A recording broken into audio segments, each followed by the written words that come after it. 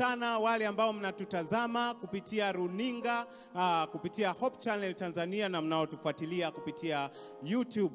Na wale wote ambao mnatusikiliza pia kwa Radio Morning Star, niwaalike tena jioni ya leo. Tunaanza vipindi vyetu. Kaa tayari kupata baraka za pekee katika jioni ya leo. Niwakaribishe sana wale ambao mnatusikiliza na kutufuatilia kutoka kule Mafia, kutoka kule Nansio Ukerewe, tumepata taarifa zenu. Karibuni sana jioni ya leo. Amina. Kuna wenzetu wa kutoka kule Kolowasi, Dodoma, Kondoa. Mungu awabariki sana na tunapokea taarifa zenu. Kutoka kule Iringa Makete tunawapata vizuri. Kutoka kule Lindi, kutoka kule Mwisenge, Musoma. Endeleeni kufuatilia vipindi hivi na Mungu awabariki. Naam, jioni ya leo tena tutabarikiwa na nyimbo nzuri kuliko zile za jana. Leo tunao waimbaji wa Glorious Melodies ambao watakuja kutubariki hapa kwa nyimbo, lakini tunao pia jioni ya leo waimbaji wa Pili Gate kutoka pale Segerea. Tunao pia waimbaji wa kwaya ya vijana kutoka kanisa la Adventista wa Sabato Kimara. Na jioni ya leo watatubariki kwa nyimbo, lakini pia ni kukaribishe kwa namna ya pekee. Kama bado ulikuwa hujasogea karibu zaidi, endelea kusogea ili tuendelee kubarikiwa. Lakini Omolo, tuwakumbushe kwamba endapo mtu yoyote hatopata fursa ya kutazama hivi vipindi kwa wakati, basi usihofu, kwa kuwa marudio ya haya vipindi yatakujia kwako kesho yake kuanzia saa 7 mpaka saa 9 alasiri. Naam, na hata kama ukiona saa 7 kesho ni mbali, bado utakuwa na kile kimuhemuhe cha kupata masomo ya leo. Saa 3:30 mpaka saa 5:30 utapata marudio ya vipindi vya leo usiku. Kwa hiyo una sababu ya kukosa. Lakini nikukumbushe wewe ambaye ni kiongozi wa kituo, msimamizi wa kituo, usisahau kufuata ile link ili kututumia taarifa zako. Lakini pia kama una taarifa kwa njia ya picha mnato, piga picha nzuri alafu tutumie kwa WhatsApp kupitia namba 0620701100 na tutaendelea kupokea taarifa zenu. Asante sana. Na muda huu tunamkaribisha kwenu mtumishi wa Mungu Winani G. Winani kwa ajili ya ombi la ufunguzi. Na baada ya ombi hilo kutoka kwa Winani G. Winani, basi Glorious Melodies watakuwa hapa kwa ajili ya wimbo. Karibuni sana, tubarikiwe katika jioni hii ya leo.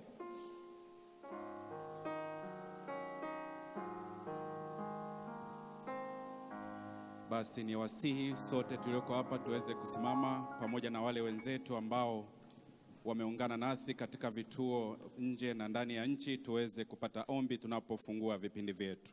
Tuombe. Baba yetu na Mungu wetu wa mbinguni, tunakushukuru sana kwa ulinzi wako. Umesimama pamoja nasi tangu tulipomaliza vipindi jana, na leo umetupatia tena nafasi nyingine nzuri tuweze kusikiliza vipindi vyetu siku ya leo. Tunaendelea kuombea watumishi wako Pastor Semba na Pastor Migombo, ambao umewaandalia mambo mazuri ambayo yakinenwa kwetu yanaweza kutuokoa kama tutakuwa tayari kuweza kuyasikiliza. Tunaomba Roho wako akatutangulie, tukapate ulinzi katika kila vituo vyote tulivyo navyo. Ni katika jina la Yesu Kristo Bwana na Mwokozi wetu. Amina.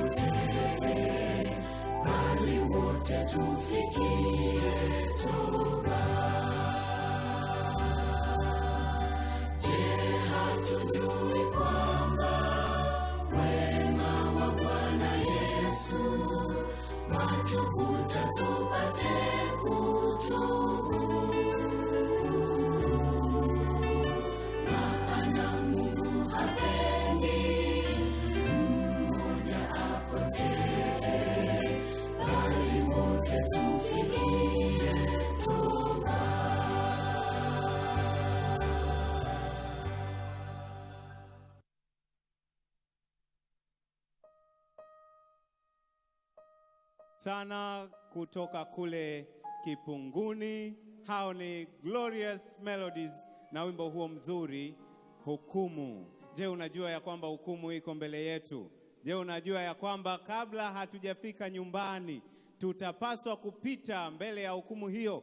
Unajiandaaje kukabiliana na hukumu iliyo mbele yetu? Lakini Beatrice, salama yetu ni pale tutakapomkabidhi Yesu njia zetu zote. Amina. Ili tuwe salama. Amina. Siku ya jana tulikuwa na somo zuri sana linalohusu wanawake wanahitaji nini kutoka kwa waume zao. Na Omolo, wanawake wengi sana walifurahia siku ya jana. Wengi kwa sababu wanaume waliweza kujua ni nini hasa wanachohitaji. Na mimi nilitoka na kitu kimoja kikubwa sana. Na si kingine, ni upendo. Upendo ni kitu kikubwa sana wanawake tunachokihitaji. Sasa siku ya leo kuna somo zuri zaidi ya jana. Somo la leo linasema, je, wanaume wanahitaji nini kutoka kwa wake zao? Labda nikushauri, kama mume wako hajafika eneo la tukio ulipo, eneo la mkutano, au hajarudi nyumbani bado, chukua simu yako ya mkononi, mpigie, mwambie wahi kwa vile masomo yanakaribia kuanza. Asimiss somo la leo. Hata wewe ulioka hapa Kinyerezi, unaweza tu ukatoka nje, ukampigia simu au ukamtumia message, kumwambia somo lile zuri na leo linakuhusu wewe, basi fanya haraka uwai. Naam, jana mimi binafsi pia nilibarikiwa na somo lililowagusa wanaume, kujua hasa wake zetu wanataka nini. Leo ni zamu yenu wa mama kusikiliza vizuri nini ambacho wanaume wanataka kutoka kwenu. Jitahidi usikilize kwa makini, maana hiyo ni dawa kwa ajili ya familia zetu.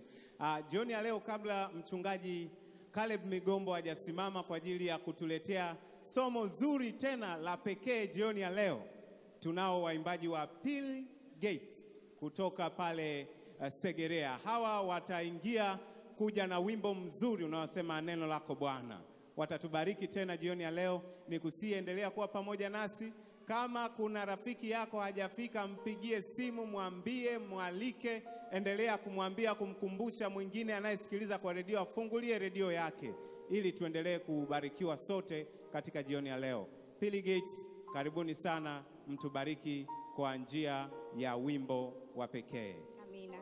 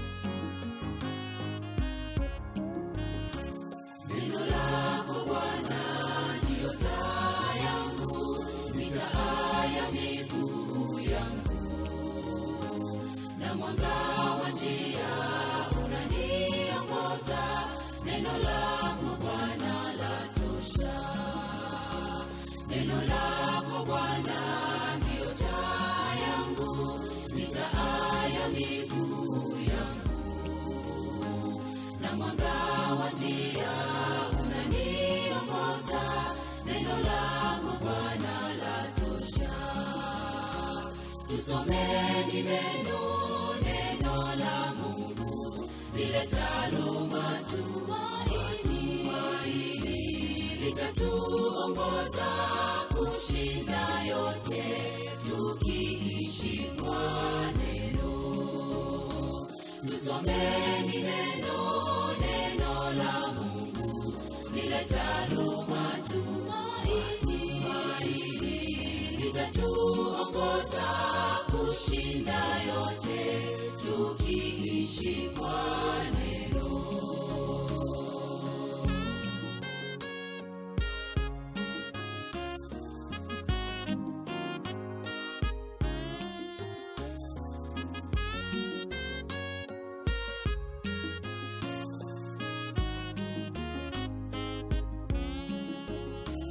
Mtu hataishi kwa mkate pekee, Yesu aliyasema haya. Yote yatapita, bali neno lake Bwana litadumu milele. Mtu hataishi kwa mkate pekee, Yesu aliyasema haya. Yote yatapita, bali neno lake Bwana litadumu milele. Tusomeni neno la Mungu liletalo matumaini, litatuongoza kushinda yote tukiishi kwa neno. Tusomeni neno la Mungu liletalo matumaini, litatuongoza kushinda yote tukiishi kwa neno. Tusomeni neno la Mungu liletalo matumaini, litatuongoza kushinda yote tukiishi kwa neno.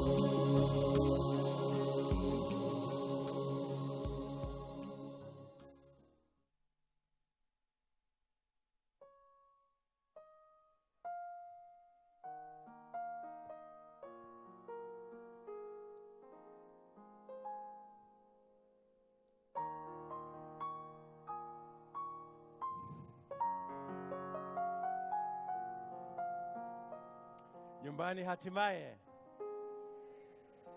Jamani, mna furaha siku ya leo kuwa mahali hapa? Hebu kama unamshukuru Mungu kupatia uhai na amekupatia baraka za pekee, hebu punga mkono mahali popote ulipo. Tunaendelea kuwaombea wasikilizaji wetu mahali popote mlipo, wale mnaotusikiliza kwa njia mbalimbali, iwe ni kwa redio, kwa mitandao, na tunafahamu kwamba mnatuombea. Tunataka sote tubarikiwe, ninyi pamoja na sisi wote mahali tulipo. Maisha yetu yabadilike, yawe bora kuliko yalivyokuwa jana. Bwana asifiwe sana. Jana tuliona mambo machache ambayo wake zetu wanatamani kuona waume zao wakiwafanyia. Nina imani kwamba wanaume wenzangu tutatafakari mambo hayo na kuanza kuyafanyia kazi yale yaliyoko ndani ya uwezo wetu mahali popote. Naamini kwamba kila mmoja ana mahali ambapo anaweza kaboresha mahusiano yake na mke wake. Mungu ametuweka hapa duniani tuendelee kujifunza mpaka hapa atakapokuja. Na mpango wake ni kufanya nyumba zetu kuwa nyumba ndogo. Kabla hatujafika mbinguni, lazima tufanye mazoezi ya kuishi kwa amani katika nyumba zetu. Na imani yetu na upendo wetu wa Mungu, mahali ambapo tunaweza kuudhihirisha ni katika nyumba zetu kwanza.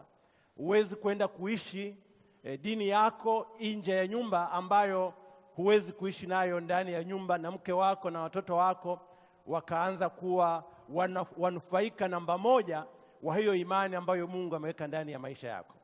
Sasa jioni ya leo tunaenda kuangalia mambo machache ambayo wanaume nao wanatamani. Wangapi wanaume leo wako tayari kusikia tukijaribu kuwakilisha ujumbe kwa wake zetu? Hebu nyosha mkono. Bwana asifiwe sana. Sasa kina dada, kama wanaume walivyovumilia jana, na ninyi Mungu leo apatie moyo wa uvumilivu, uandike, uchukue notes ili ukafanyie mazoezi mambo haya.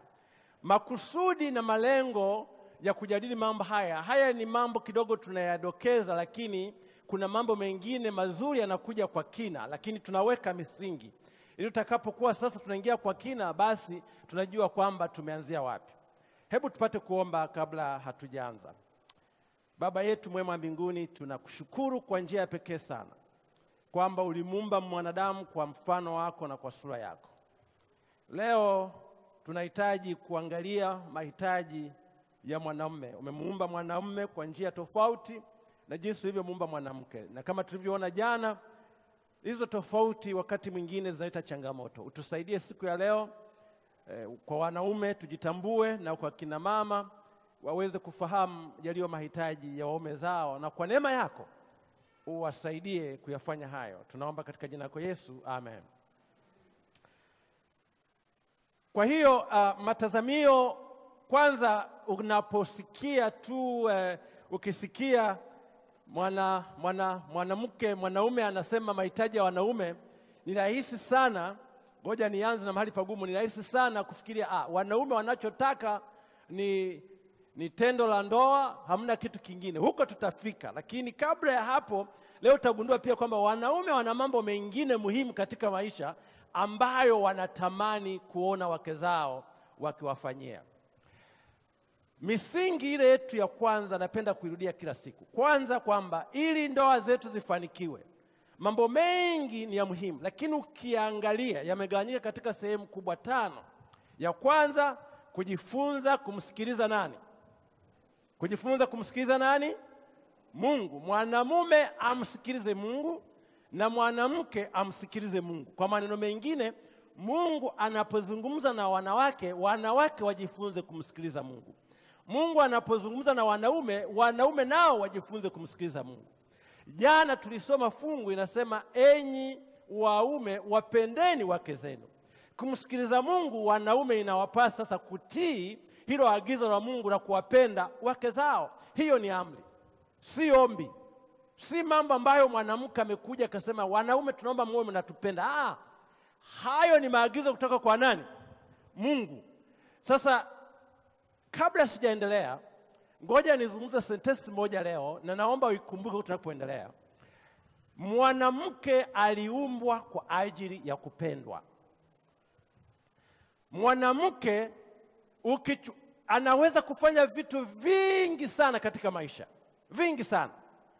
Lakini kama ukichomoa upendo katika maisha yake, ni kama maisha yake yanakosa mwelekeo, yanakosa radha, yanakosa uhakika.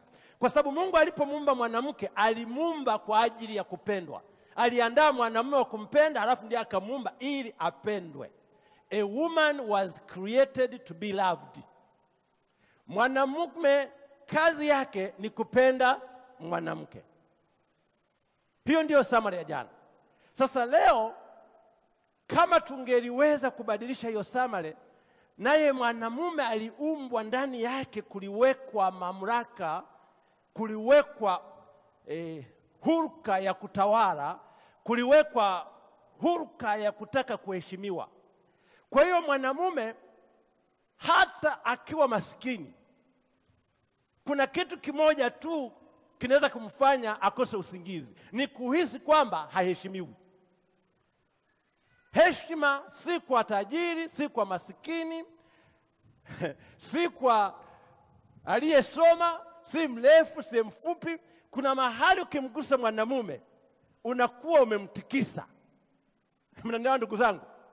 Na hasira zake zinatoka mahali ambapo hazijulikani. Hata kama angekuwa ni muumini wa siku nyingi, utu wake wa kale unatokeza ghafla mpaka unashangaa. Maana ameguswa mahali pabaya, ametikiswa.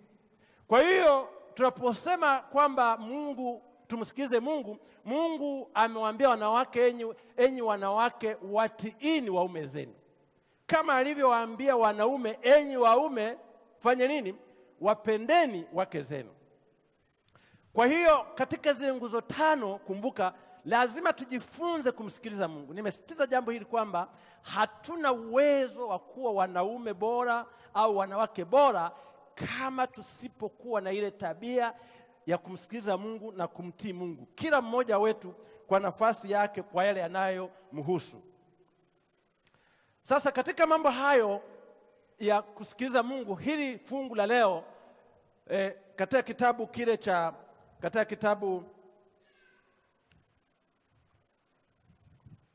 kitabu kile cha Waefeso sura ya 5 mstari wa 22, neno la Mungu linasema, wake watiini waume zenu kama mnavyomtii Bwana. Ukioa na kuolewa, wewe unakuwa na amri 11 za kutii. Washiriki wengine wote, waumini wengine wote wana amri 10. Wewe ukikosea tu ukaoa au ukaolewa, unaongezewa amri ya 11. Mwanamke anaambiwa tii mume wako, hiyo ni amri yake ya 11. Mwanamume anaambiwa mpende mke wako kama kumpenda nani? Kristo. Naye hiyo ni amri za ngapi? Ya 11. Jamani, wanaume wana amri ngapi? Na wanawake wana ngapi? 11. Sasa katika hii wanawake wanaambiwa watiini waume zenu. Na ukiangalia katika Efeso sura ya 5 mstari wa 33 anasema, hata hivyo kila mmoja wenu ampende mkewe kama anavyojipenda nafsi yake. Na mke naye ahakikishe anamheshimu mumewe. Ahakikishe anafanya nini ndugu zangu? Anamheshimu mumewe.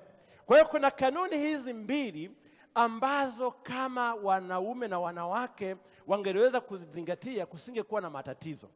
Sisi wanaume tufikirie kila siku tukiamka, tunapotembea, kwenye mikakati yetu, nitafanyaje nimpende mke wangu? Ni mambo gani nitakao yafanya yafikishe ujumbe kwamba mke wangu ajue kwamba ninampenda? Nitumie lugha ipi anielewe kwamba ninampenda? Ni matendo gani? Ni maisha gani? Na vivyo hivyo mwanamke naye anatakiwa kufikiria ni matendo yapi, ni vitu gani naweza nikafanya vinavyomfanya mume wangu ajihisi na kutambua kwamba ninamheshimu. Maana hitaji la mwanamume ni heshima. Umewahi kumsikia mwanaume anasema, bwana, huyu mwanamke hanipendi? Mara nyingi wanaume wakitibuliwa na wanawake hawasemi huyu mwanamke hanipendi. Wanasema namna gani? Huyu mwanamke hanisikii, huyu mwanamke haniheshimu. Maana walivyotengenezwa hawana shida ya kupendwa. Wao shida yao ni kufanya nini ndugu zangu? Ni kuheshimiwa. Ndio maana katika vinywa vyao lugha ya kupenda ni ngumu, hawaijui. Kitu wanajua katika vocabulary zao ni kuheshimiwa, ni utii. Mwanamume anajua kwamba hapendwi siku ametelekezwa na mke wake, ameachiwa watoto. Ndio anagundua kwamba huyu mwanamke huyu kumbe hanipendi. Lakini muda wote ameng'ang'ana na heshima tu. huyu mwanamke anisikii, huyu mwanamke anipendi. Kwa hiyo unajua nilikuwa nafikiria jambo hili jana. Wakati wanaume tunatafuta lugha ya kuambia wake zetu, mke wangu nakupenda, unamtumia vimemo, mke wangu nakupenda, yani hakuna wewe kama, hamna mtu mwingine kama wewe duniani, yani sijui namna gani, na wale mambo mazuri mnao yajua. Mwanamke usingangane na kusema mume wangu nakupenda. Usingangane na kusema wewe sijui nakupenda sana. Wewe tafuta lugha ya kungangana kwamba ninakuheshimu sana, ninakutii, wewe ni mtu wa maana sana katika maisha. Tumia lugha ya kiume ambayo anaweza kuelewa.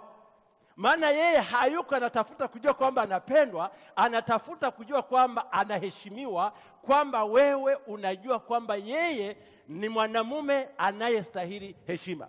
Umewahi kumsikia mwanamke anadai shikamoo?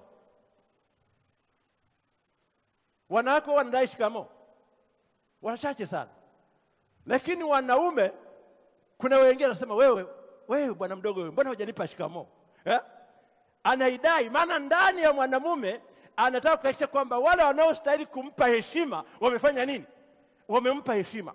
Kuna makabila mengine hata kuna salamu ambazo zinaendana na alika. Bwana asifiwe sana.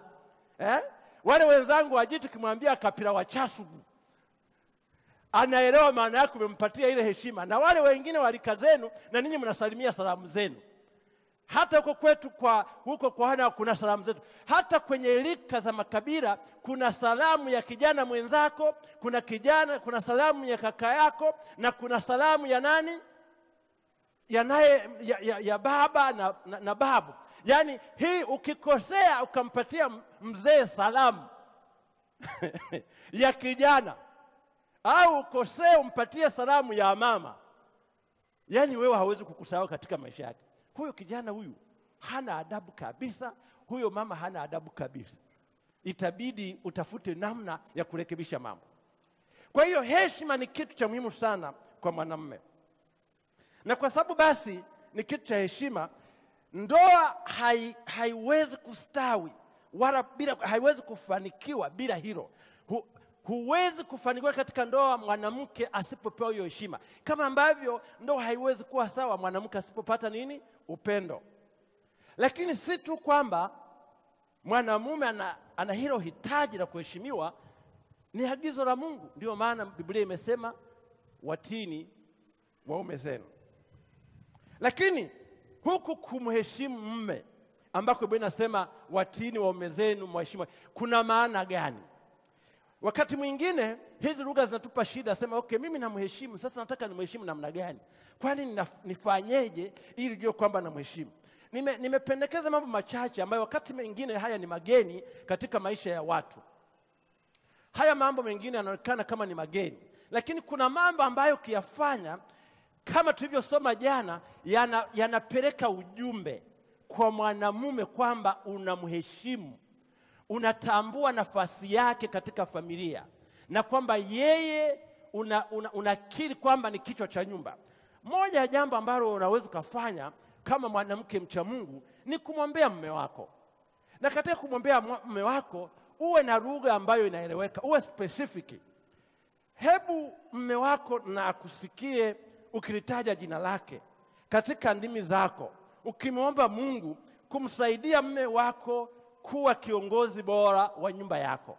Kwa kusema Mungu, msaidie baba fulani, msaidie mume wangu fulani, kulingana na jinsi unavyoitana. Kama mnaitana majina, kama mnaitana baba fulani, kama una lile jina lingine ambalo wenyewe wawili mnajuana, basi unamuita kwamba Mungu msaidie huyu mtu wangu, huyu mume wangu, anaposaidia nyumba yetu, mfanye kuwa kiongozi huyo bora. Si tu kwamba unakiri kwamba ni kiongozi wa nyumba, lakini unatamani Mungu amsaidie. Unataka mume wako afanikiwe. Bwana asifiwe sana.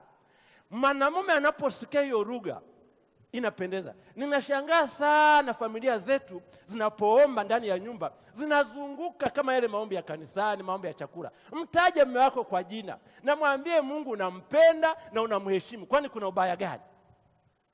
Mtaje. Ukifanya hivyo utakuwa umemkuna mzee, akitoka anasema aisee, yani mpaka huyu mwanamke anakata rufaa kwa Mungu ili Mungu anisaidie niwe kiongozi namna gani bora. Sasa nazo sema hivi, nini maana kuwa kiongozi bora? Kwa hiyo lakini huko mwanaume anasema huyu mwanaume anataka nifanikiwe. Hakuna kitu kinachombusti mwanaume kujua kwamba mke wako anataka ufanikiwe na atafanya kila anachoweza kukusaidia ufanikiwe. Msikilize. Kitu kingine anachoweza kufanya kama mwanamke kuonyesha kwamba unamheshimu mume wako ni kumsikiliza. Usimwamlie. Mpe mume nafasi ya kufungua na kushiriki moyo wake. Kuna wanawake wengine wanakukaba, yani kama anamkaba mume shingo, niambie. Yani kama wala kina Delila, mume wangu, kama unanipenda, so niambie siri ya maisha yako. Kila siku wako hapa. Yani wanataka tu ufanye mambo wanayotaka. Hivi umefanya ile kitu? Hivi umemwambia jana? Wanaume hawapendi kukumbushwa vitu. Wanaona kama kwanza moja huamini, wameshasikia. Kwa hiyo mwache, mpatie fursa afungue moyo wake kwako. Wewe kazi yako ni kutengeneza mazingira. Unatengeneza mazingira. Atafunguka tu huyo mwanaume, atafunguka huyo. Wewe tengeneza namna gani? Mazingira. Utashangaa amefunguka mpaka wewe mwenyewe useme, mbona leo baba fulani amefunguka? Mbona anazungumza mambo basi kuamini anaweza kuniambia. Kwa hiyo msikilize, usimwamulie, mpe mume wako nafasi ya kuweza kukuambia mambo ya moyo wake. Unawezaje kuendelea kumsaidia mume wako kumheshimu? Msifie na kumsema vizuri mbele za watu, hasa mbele za watoto. Nimesema mbele za nani? Za watoto na jamaa yako. Hakuna kitu kinachomsaidia mwanaume kujisikia anaposikia mke wake anamsifia hadharani, mbele za watu, mbele za watoto, mbele za ndugu zake. Hicho kitu kinaonyesha kwamba unamheshimu mume wako. Kinyume chake, wanawake walio na tabia ya kumkosoa mume wake mbele za watu, hicho kitu ni sumu. Hata kama mwanaume amekosea, ameteleza, mhifadhi, mfunike. Usimkosoe mume wako mbele za watu, hata mbele za rafiki yake, kwa kufikiri kwa sababu watu wamezoeana hakuna shida. Usifanye hiyo, kwa sababu ukifanya hivyo, ukimkosoa hadharani, kufanya hivyo kuna haribu na kushusha heshima yake. Na kwa hiyo basi jihadhari mwanamke, kabla hujasema kitu mbele za watu kinachohusu mume wake, fikiria kwanza, hiki kitu kinajenga heshima yake mbele za watu au kinampunguzia heshima yake mbele za watu. Sasa niulize, niwaambie kwa nini mbele za watoto? Nimekuwa nikiwaambia kwamba sisi ni walimu wa ndoa za kesho. Watoto wetu, niwaambia jana kwamba wanajifunza kwa kusikia na wanajifunza pia kwa kufanya nini? Kwa kuona. Ninyi wote hapa mnaonisikiliza huko mliko kokote, iwe ni kwenye mitandao, kwenye YouTube, kwenye Facebook, kwenye redio, mnafahamu kwamba tabia zenu wote kwa asilimia kubwa zinafanana na tabia za wazazi wenu. Vile unavyoishi na mke wako na mume wako, kwa sehemu kubwa hukwenda shule mahali popote, hukwenda chuo, hakuna aliyekufundisha, uliona kwa baba yako na mama yako. Na mambo machache yaliyobadilika ni mahali ulipokulia, mazingira uliyokulia. Kama umetoka nje, pamebadilisha mtazamo wako kidogo. Marafiki wanaokuzunguka, labda elimu yako imebadilisha mambo machache. Kama unaishi mjini au kijijini, kumebadilisha mambo machache. Lakini ukijitathmini vizuri, kuna baba yako na mama yako katika maisha yako mpaka leo. Kwa hiyo ikiwa baba alikuwa katili kwa mama yako, inawezekana wewe sio katili, lakini pia hujui namna ya kumfanya mke wako asikie furaha na amani. Kama wewe mama yako alikuwa anajibu baba majibu ya aina yoyote, na wewe pia kama, kwa sababu vile unavyooa na kuolewa, vile ulivyokuwa wazazi wako wanafanya, ndivyo unavyofanya. Na ndio maana watu wengi ndoa zinapokuwa na shida, wanamuita mama, wanamuita shangazi. Sasa kama mama na shangazi au baba au mjomba ni watu wenye matatizo, hawakusaidii ndoa yako, wanaongeza matatizo kwenye ndoa yako. Kwa sababu wanakuambia kile wao wanachofanya nini? Wanachokijua. Kwa hiyo ni muhimu sana, kama unataka kubadilisha familia yako ya sasa na siku zijazo, ujihadhari yale unaoyafanya mbele za watoto wako, wawe ni wa kike au ni wa kiume. Maana hayo ndio anayofikiria kuwafanyia waume zao na wake zao huko mbele ya safari. Kwa hiyo unapomsifia baba mbele ya watoto, unamsaidia binti yako kujua kwamba atakapoolewa ni jambo zuri kumsifia mume wake. Na wewe baba unapomsifia mke wako mbele ya watoto, pia inaonyesha kama na mtoto wa kiume kujua kwamba ndivyo inavyotakiwa kufanya.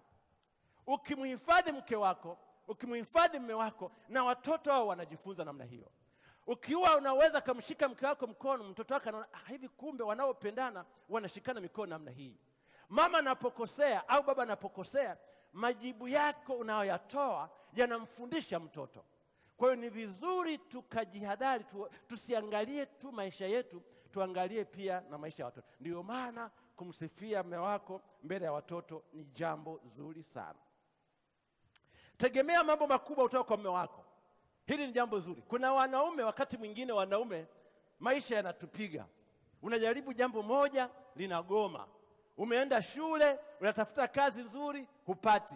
Unapata biashara, unapata hasara. Kazi ya mwanamke ni kumtia moyo mwanamume. Mume wangu, pambana, mimi najua unaweza. Inawezekana maisha ni magumu sasa, lakini tutatokeza. Badala ya kusema sasa tutafanyaje? Leo unajua hakuna mboga, hakuna hela ya chakula, sio hamna nini. Pambana na mume wako, mwambie mimi bwana, mimi nakuamini.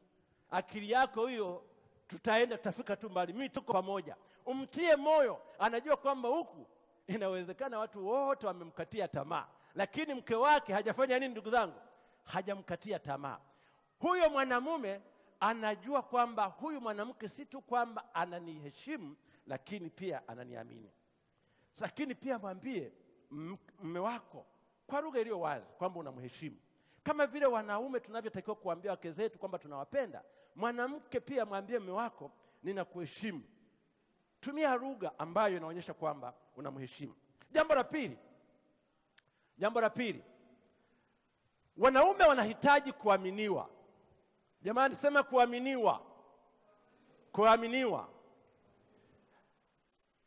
Ukiacha kuheshimiwa, mwanamume anahitaji kuaminiwa. Watu wengine wameandika, anasema mwanamume akipotea kwanza huwa sio wepesi hata wakuuliza kujua wamepotea.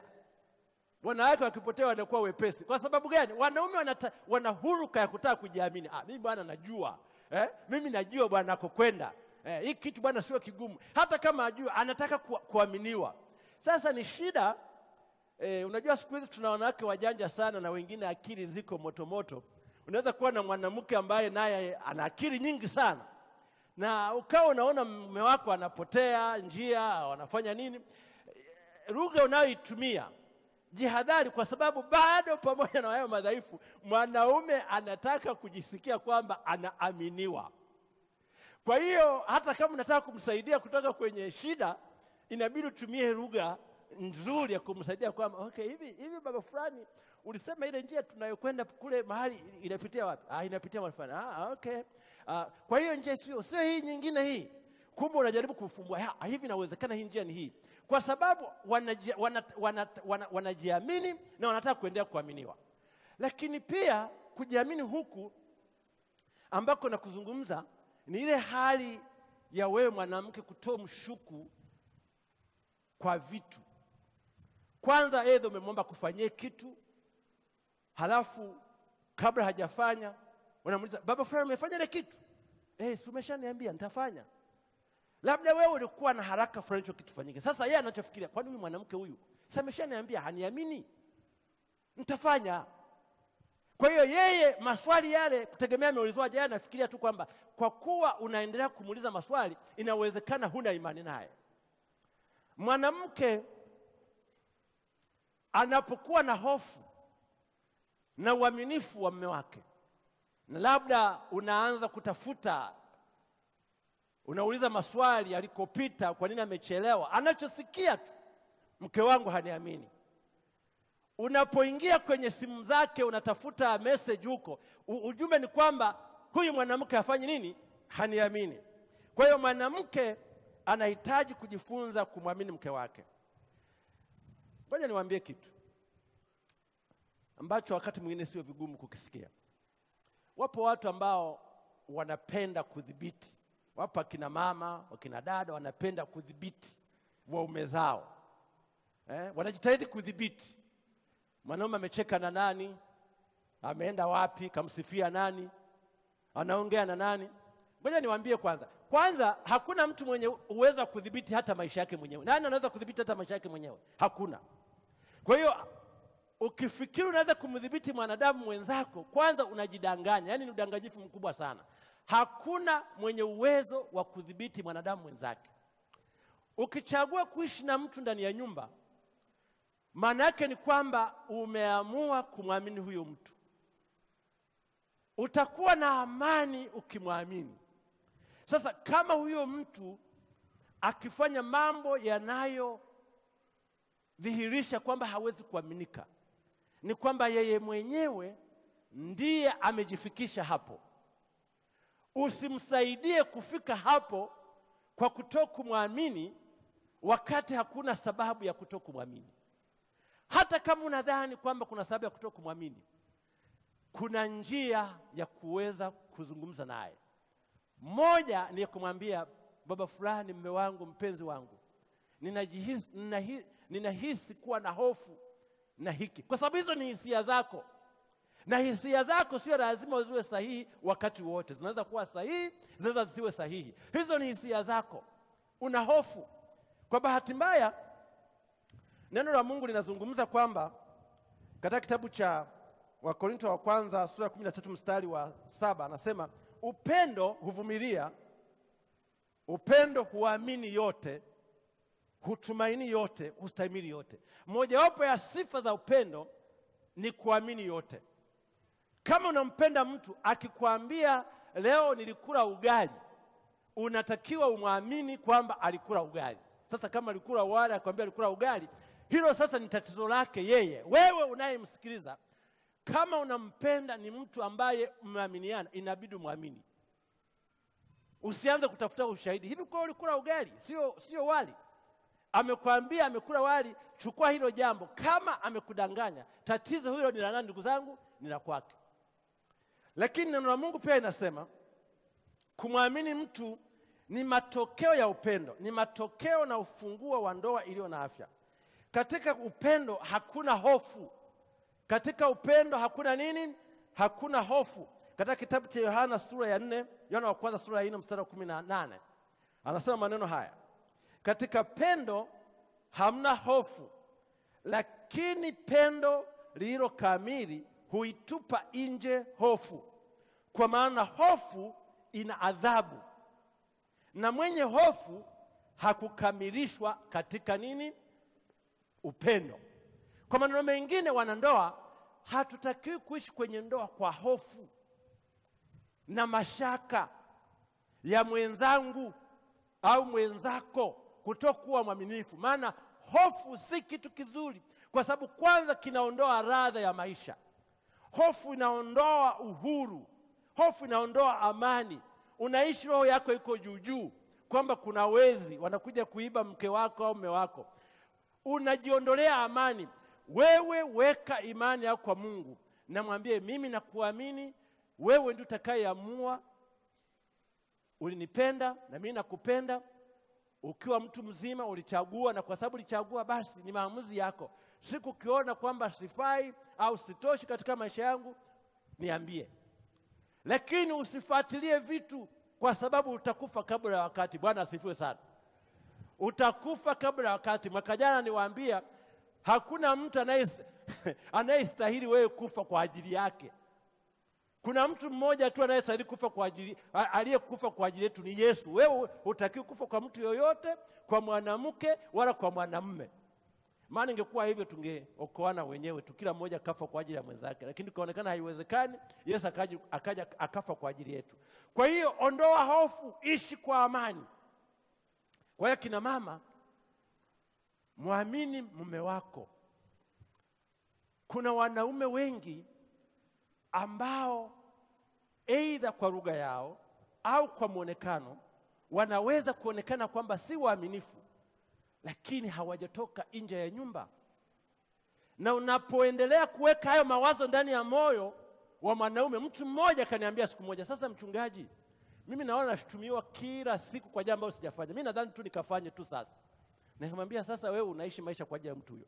Lakini kuna watu kama hawana Mungu, kama hawana nani ndugu zangu?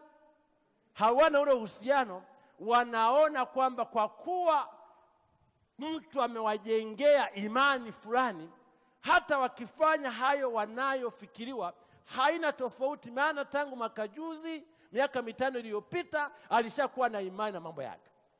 Kwa hiyo ndugu zangu, ninaomba nawatia moyo, ishi kwa amani na bila hofu.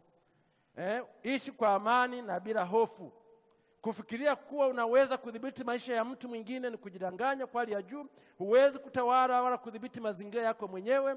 Utawezaje kudhibiti na kutawala mtu mwingine mwenye akili na utashi huru?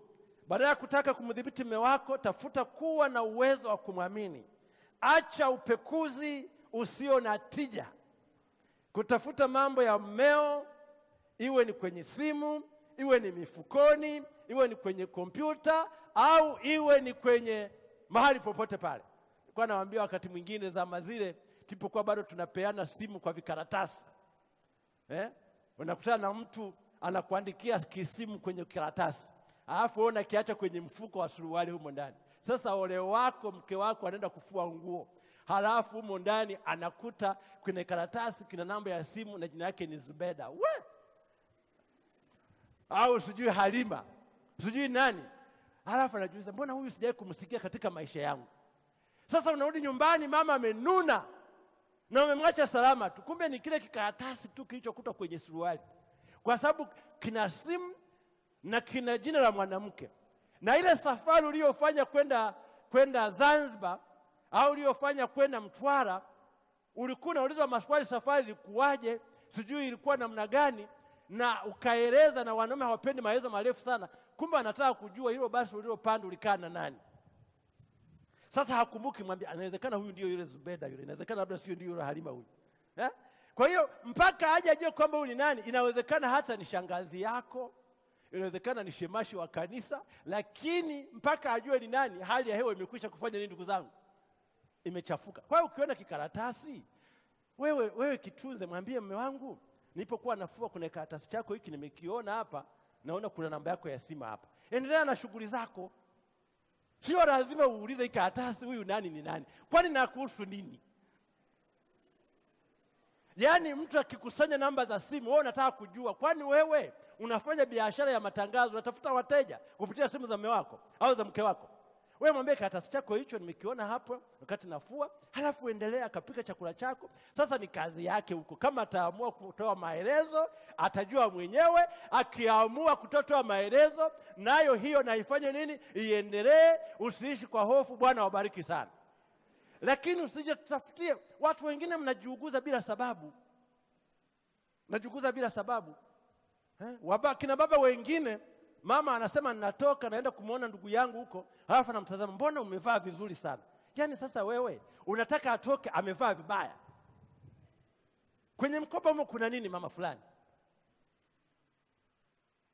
Anataka kuwa kwamba kama anatoka asichane nywele vizuri, asivae ile gauni nzuri, maana mwanaume huyo ana wivu kupindukia, akitoka ni mzuri na nifika jioni, sasa itakuwa ni shida huko. Sasa wewe una shida gani? Kama na mwanamke mzuri mpaka watu wengine wanamwona ni mzuri, si mshukuru Mungu?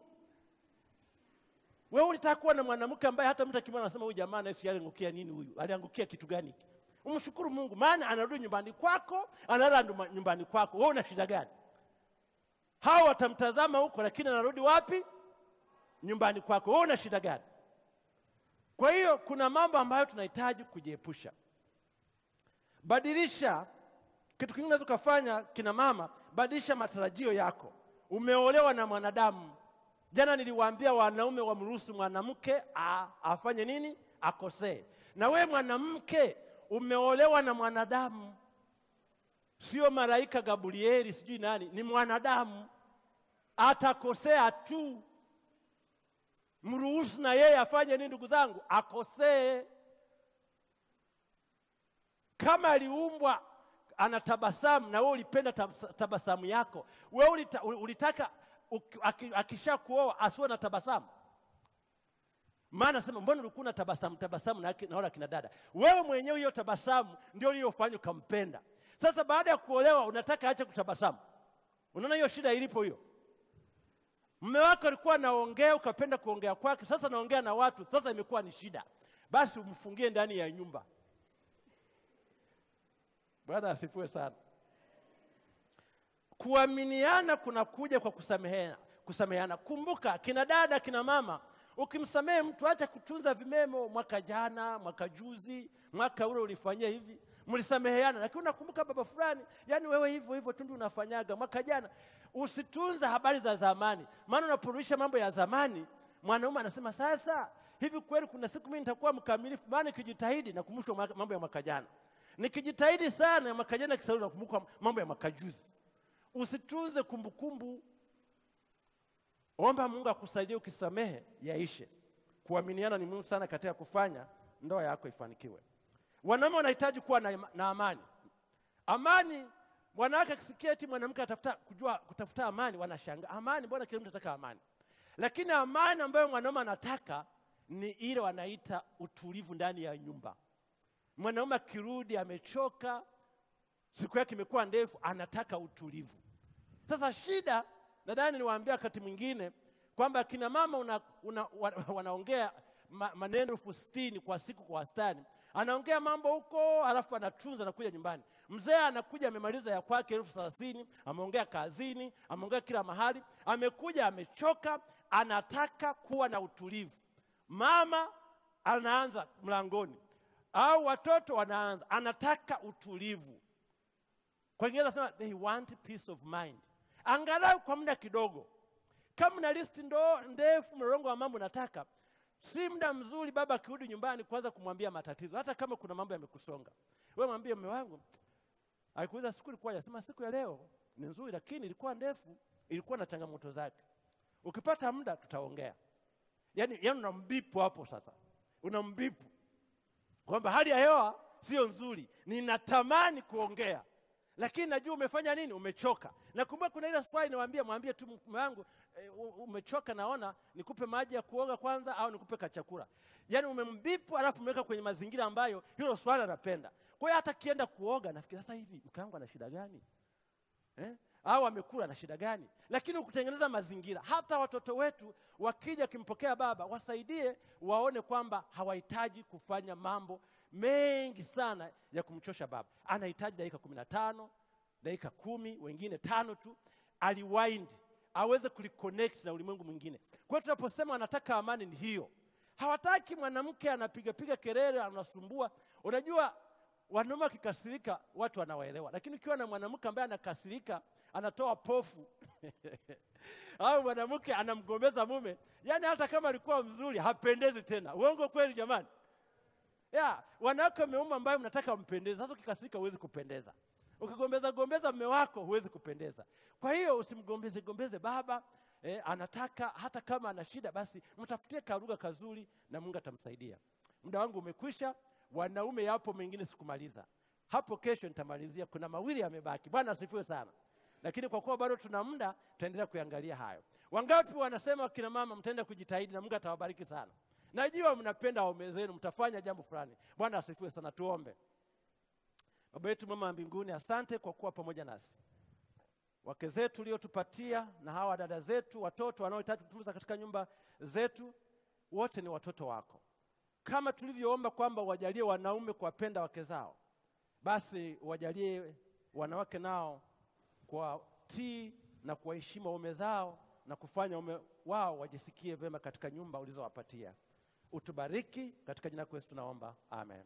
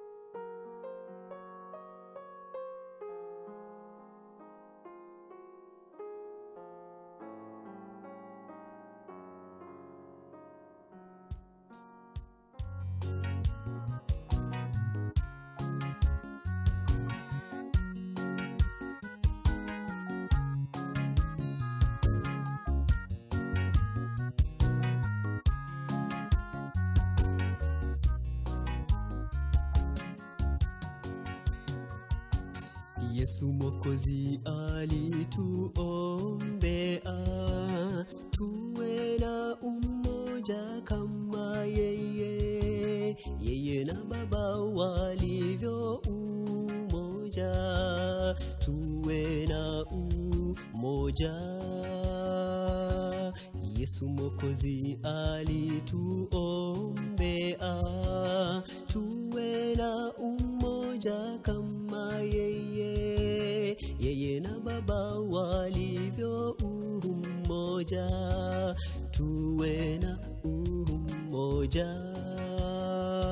Kaeni ndani yangu nami ndani yenu, kama mimi nilivyo ndani yake Baba, ndivyo upendo wenu utakavyothibitika. Ni amri nawaachia. Kaeni ndani yangu nami ndani yenu, kama mimi nilivyo ndani yake Baba, ndivyo upendo wenu utakavyothibitika. Ni amri nawaachia.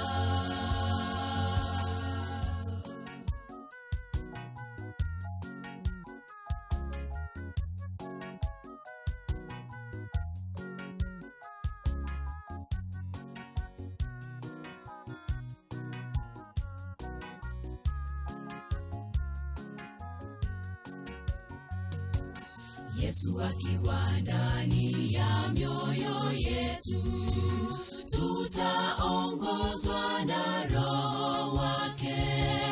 Magumu mengi yatarahisishwa, tuwe na umoja. Yesu akiwa ndani ya mioyo yetu, tutaongozwa na Roho wake. Magumu mengi yatarahisishwa, tuwe na umoja. Kaeni ndani yangu nami ndani yenu, kama mimi nilivyo ndani yake Baba, ndivyo upendo wenu utakavyothibitika. Ni amri nawaachia. Kaeni ndani yangu nami ndani yenu, kama mimi nilivyo ndani yake Baba, ndivyo upendo wenu utakavyothibitika. Ni amri nawaachia. Kaeni ndani yangu nami ndani yenu, kama mimi nilivyo ndani yake Baba, ndivyo upendo wenu utakavyothibitika. Ni amri nawaachia.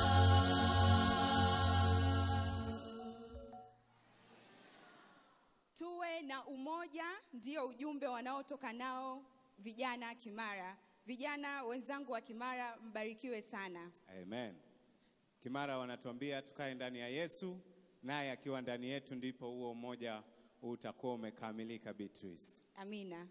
Naam, niwakaribishe tena katika vipindi vyetu tunavyoendelea navyo jioni ya leo, tukiwa mubashara kabisa kutoka hapa Kinyerezi. Lakini nikukumbushe matangazo haya jioni ya leo yatakuwa yanarudiwa pia saa 3:45 usiku mpaka saa 5:45. Kwa hivyo jiweke tayari kama utakosa mahubiri haya, ama unaweza kumwambia mwingine ambaye atayakosa wakati huu, atayapata muda huo, na kesho atayapata saa 7 mpaka saa 9. Amina. Vile vile tunaendelea kuwasisitiza, kualika majirani, kualika ndugu na jamaa, ili kwamba waweze kupata hii mibaraka. Siku ya jana tuliweza kuwa na somo zuri sana ambalo mchungaji Paul Semba alituambia tupige mbio kuelekea nyumbani. Jioni hii ya leo tunaambiwa hatua ya kuelekea nyumbani. Hebu mgeukie jirani yako, muulize, je, umeanza kupiga mbio kuelekea nyumbani? Umeanza kupiga mbio kuelekea nyumbani? basi jibu alilokupa Mungu aweze kumbariki siku zote. Wakati huu kabla ya mtende hawajaweza kupita hapa mbele, tutaweza kupata taarifa fupi kutoka kule kwa wenzetu ambao waliweza kututumia picha zao mbalimbali, na hii ikiwa ni ushuhuda wa maeneo ambayo wanafanyia mikutano yao. Na wewe ndugu msikilizaji, ndugu mtazamaji, tunakusisitiza sana uweze kututumia picha zako, uweze kututumia ujumbe mfupi, na sisi tutaweza kushare na watu wengine. Omolo, una nini cha kuambia watazamaji? Jioni ya leo tumepokea taarifa kutoka vituo mbalimbali ambavyo vimetutumia taarifa. Taarifa ni nyingi na ni nzuri, lakini niwaambie tu tunao wenzetu wanaosikiliza na kufuatilia kutoka mbali kule Morogoro, ndani kabisa kule maeneo ya Mlimba. Mbarikiwe sana pale viwanja 60, Mungu awabariki sana. Lakini unajua tunao wenzetu ambao pia wanafuatilia matangazo haya kwa njia ya YouTube kutoka kule Tunduma Boda. Wanaendelea kutufuatilia kwa makini, na Mungu awabariki sana kwa namna ambavyo mnaendelea kufanya vizuri katika vituo vyenu. Amina. Ndio. Mtende Family Singers wanapopita mbele kwa ajili ya wimbo mkuu wa mkutano, sote kwa pamoja tuweze kusimama tukiwa na furaha kabisa kule vituoni kwetu, wote tuweze kusimama pindi tunapoimba wimbo mkuu wa mkutano, na Mungu awabariki. Asante sana Beatrice. Mtende watatuongoza tunapomkaribisha mhudumu jioni ya leo.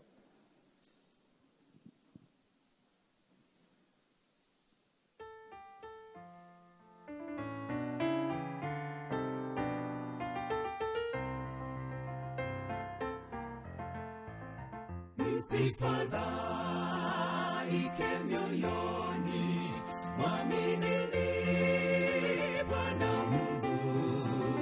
Bwana Yesu aliahidi, alipona situwepo. Siku moja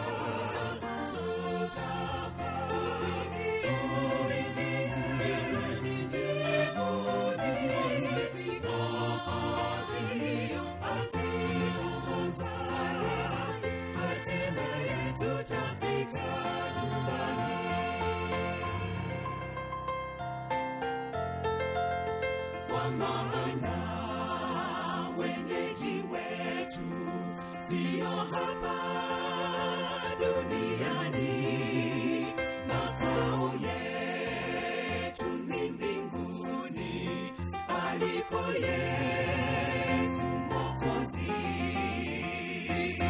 Siku moja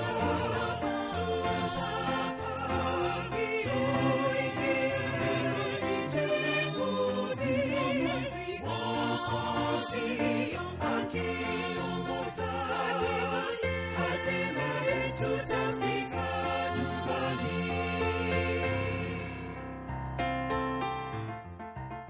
Ni tumaini la baraka kumuona Bwana Yesu akitokea mawinguni, atupeleke nyumbani.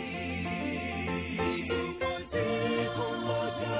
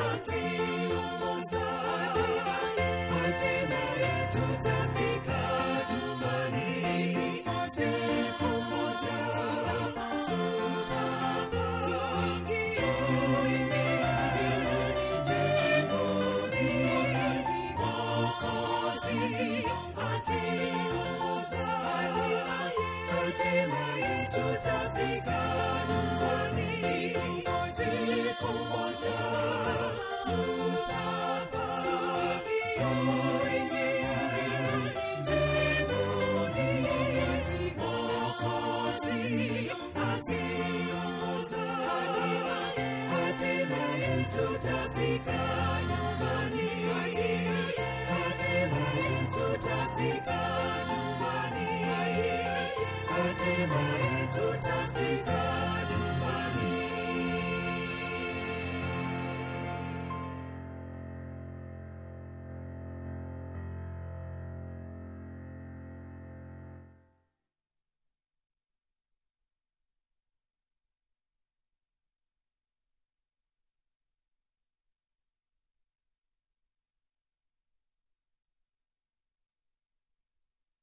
amesafiri takribani miaka 6,000. Kadri umri wake unavyoongezeka ndivyo inaonekana kuchakaa na kuwayawaya, kuashiria anguko kuu. Baada ya dhambi, Adamu aliona hapa si mahali petu, akahubiri habari hizi. Kupitia Nuhu tunaona nia ya Mungu ya kumkomboa mwanadamu. Abrahamu, watoto wake walipokea ahadi. Tunawaona wana wa Israeli pamoja na kuingia nchi ya ahadi hapa duniani, bado walitamani kuwa nyumbani, nchi ya ahadi. Tazama sasa, majanga ya asili, magonjwa, ajali, vifo, njaa, vita vimeutikisa ulimwengu huu. Swali kubwa ni hili: ni lini tutafutwa machozi? Sikia rafiki, Yesu amekuandalia makao, anakualika na atakuja kutuchukua, si mbali, nyumbani hatimaye.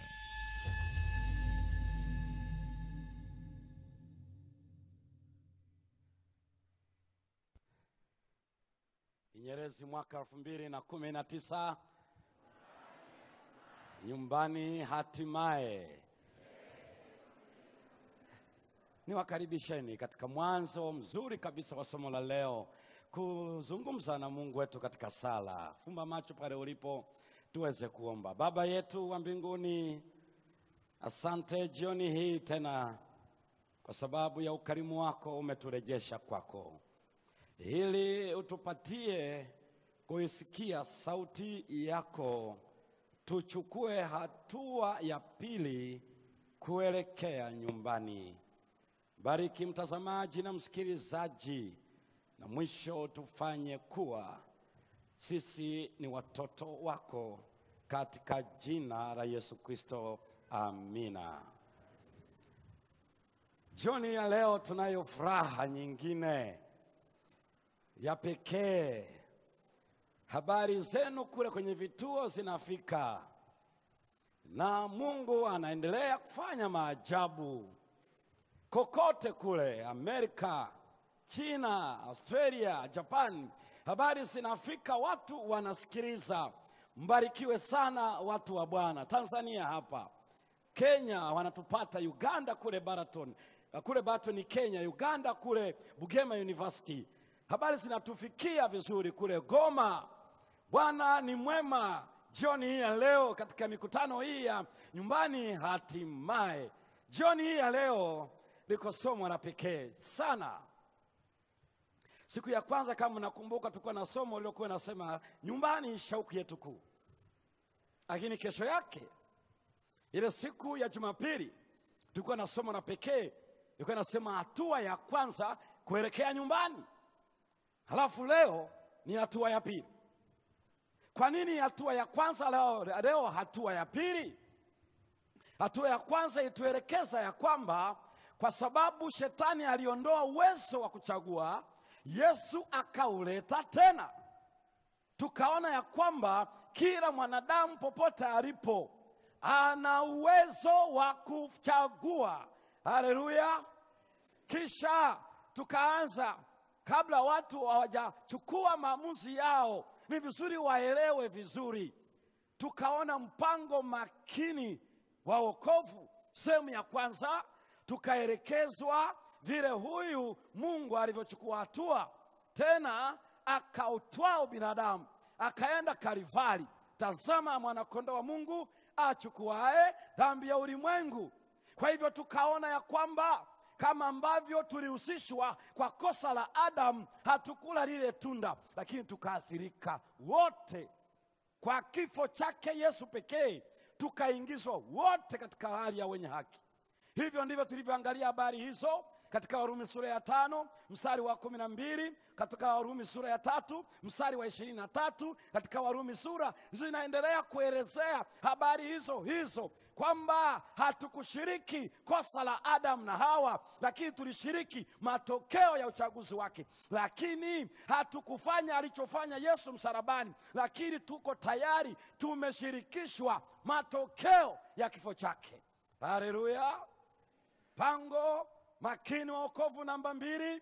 Hapo ndipo tuliweza kuona tunaye kuhani mkuu namna hii. Tulisoma Ibrania sura ya 8 mstari wa 1 na wa 2. Naam, tukaona hayo yote. Tukasoma Ibrania sura ya 10, tukaenda mambo ya Walawi sura ya 16, vile ambavyo yuko mbele za Baba, mbele ya kiti cha rehema, anaweza kunyunyiza damu katika sanduku la agano, mbele yake juu ya kiti cha rehema pande wa mashariki. Nikamwambia tutaendelea kuona baadaye kwa nini lazima hakuna mwanadamu yeyote atakayetamkwa mbele ya mahakama kwamba anafaa kuingia mbinguni mpaka damu yake ifike hapo. Endelea kuhudhuria na tutakuja kuona kwamba hapo ndipo kuna jambo nyeti sana linafanyika.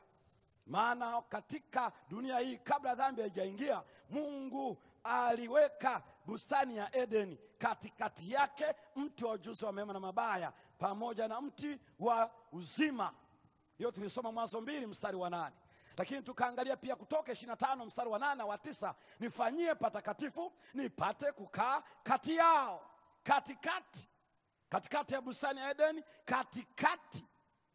Na ukiangalia unaangalia maneno hayo. Ndio hiyo kauli ambayo Mungu aliweza kuionyesha hivyo hivyo. Ukisoma Mwanzo sura ya 3 mstari wa 8, Mungu akatembea katika bustani. Lakini ukienda Kumbukumbu la Torati sura ile ya 23 mstari wa 14, Bwana yuatembea katikati ya watu wake.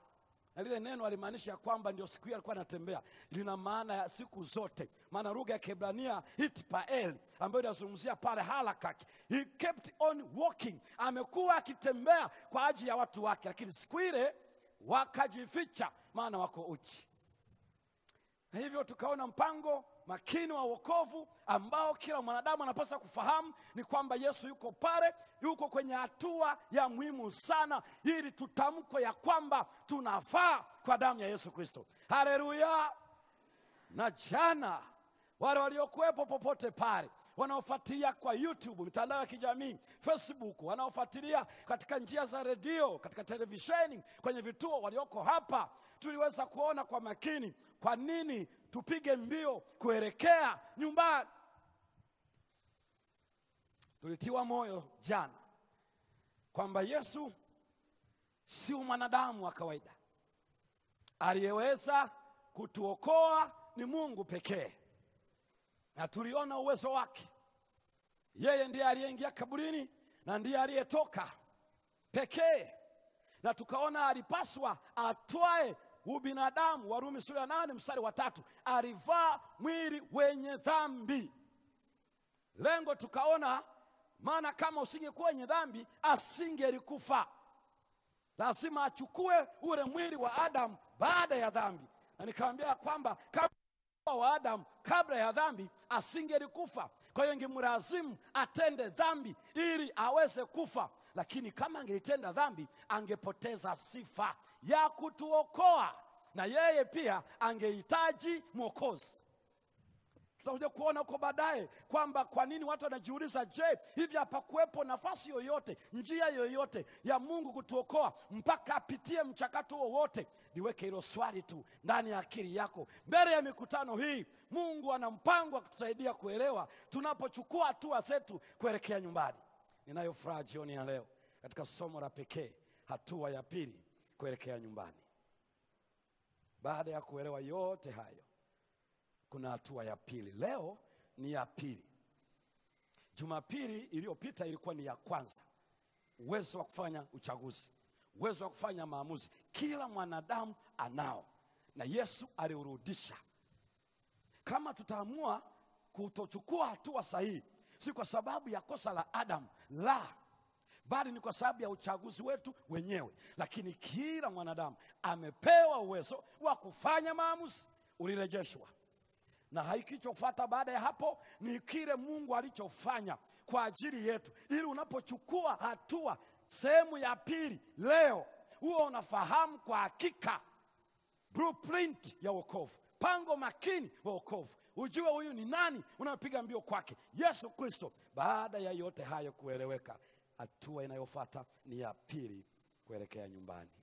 Popote pale mlipo, yako mambo muhimu sana leo jioni ya leo, na nitawaomba twende taratibu kabisa. Mungu ana mpango wa kutusaidia kuelewa hatua ya pili ambayo ni muhimu sana kuelekea nyumbani. Fungua pamoja nami Injili ya Yohana sura ile ya 3 na ule mstari wa 3 hadi mstari wa 6. Fungua pamoja nami Injili ya Yohana sura ile ya 3 na mstari ule wa 3 hadi mstari wa 6. Haya ni maneno ya Yesu, na alizungumza sio na mtu wa kawaida, alizungumza na kiongozi wa dini na ambaye ni mwanatheolojia aliyebobea wa Kiyahudi. Leo watu wakisikia Farisayo wanafikiri Farisayo ni mtu mbishi. Maana wakati mimi nasema usiwe Farisayo, hawajui alikuwa ni scholar, mwanazuoni wa kiwango cha juu sana wa neno la Mungu katika karne ile ya kwanza. Kwa hiyo unaposikia Yesu anazungumza na watu kama hawa, anazungumza na watu waliokuwa wamebobea juu ya neno la Mungu. Wakati huo ilikuwa ni vitabu tu 39 kutoka Mwanzo mpaka kitabu kile cha Malaki, vitabu 39 pekee. Na sasa huyu Mungu huyu, muone sasa ndani ya umbile la kibinadamu akifundisha kufanya watu wachukua hatua. Yohana Injili sura ya 3 na mstari ule wa 3, maandiko matakatifu yanasema, Injili ya Yohana sura ile ya 3 na mstari wa 3, Biblia inasema hivi: Yesu akajibu akamwambia, sikiliza maneno haya wapendwa, amini amini na kuambia, mtu asipozaliwa mara ya pili hawezi kuona ufalme wa Mungu. Hawezi. Neno amini amini na kuambia, hilo neno tafsiri yake ni hii: ukubali ama ukatae, ukweli ni huu. Ndio maana yake amini amini na kuambia. Huu ndio ukweli, kwamba unaukubali, kwamba unaukataa, lakini ukubali ya kwamba ni ukweli. Ukweli ni upi? Mtu asipozaliwa mara ya ngapi hawezi kwenda nyumbani. Nikodemo mstari wa 4, Nikodemo akamwambia, awezaje mtu kuzaliwa akiwa mzee? Hatapita wapi huyu? Anawezaje akiwa mzee aweza kuingia tumboni mwa mamaye mara ya pili akazaliwa? Swali la mwanazuoni wa Kiebrania huyu. Yesu akajibu mstari wa 5, amini amini na kuambia, mtu asipozaliwa kwa maji na kwa nini? Kwa maji na kwa nini? Na kwa Roho ataweza? Hawezi kuingia ufalme wa Mungu. Mstari wa 6. Waache kwanza hapo. Biblia inasema mstari wa 6, kilichozaliwa kwa mwili ni nini? Ni mwili. Na kilichozaliwa kwa roho ni nini? Ni roho. Hatua ya msingi kabisa ya watu wote watakaorejea nyumbani, wakaingia nyumbani, wakafunguliwa milango, wakarejea tena katika ulimwengu ambao haujawahi kukutana kitu kinaitwa dhambi, ambao Mungu ameuandaa. Jambo la kwanza ni sharti la pekee, yeyote hawezi kwenda nyumbani mpaka amezaliwa, 1 kwa maji, 2 kwa roho. Sasa nina jambo la pekee jioni ya leo. Kwa nini kwa roho? Kwa roho maana yake nini? Nini maana ya azaliwe kwa roho? Ufafanuzi, Yesu ni mkweli na anaweka bayana. Angalia ufafanuzi wake katika Injili ya Yohana sura hiyo ya 3 mstari wa 7 na mstari wa 8. Nini maana ya kuzaliwa kwa roho? Mstari wa 7, ustajabu kwa kuwa nilikwambia hamna budi kuzaliwa mara ya pili. Mstari wa 8, upepo huvuma upendako, na sauti yake waisikia, lakini hujui unakotoka wala unakokwenda. Sasa sikiliza point. Sikiliza anachosema Yesu hapa. Kadhalika na hali yake kila mtu aliyezaliwa kwa Roho. Anaposema kuzaliwa kwa Roho maana yake ni nini? Hali ya mtu nayo itadhihirika. Yeye aliyezaliwa kwa Roho, hali yake itadhihirika. Tafsiri yake ni nini basi?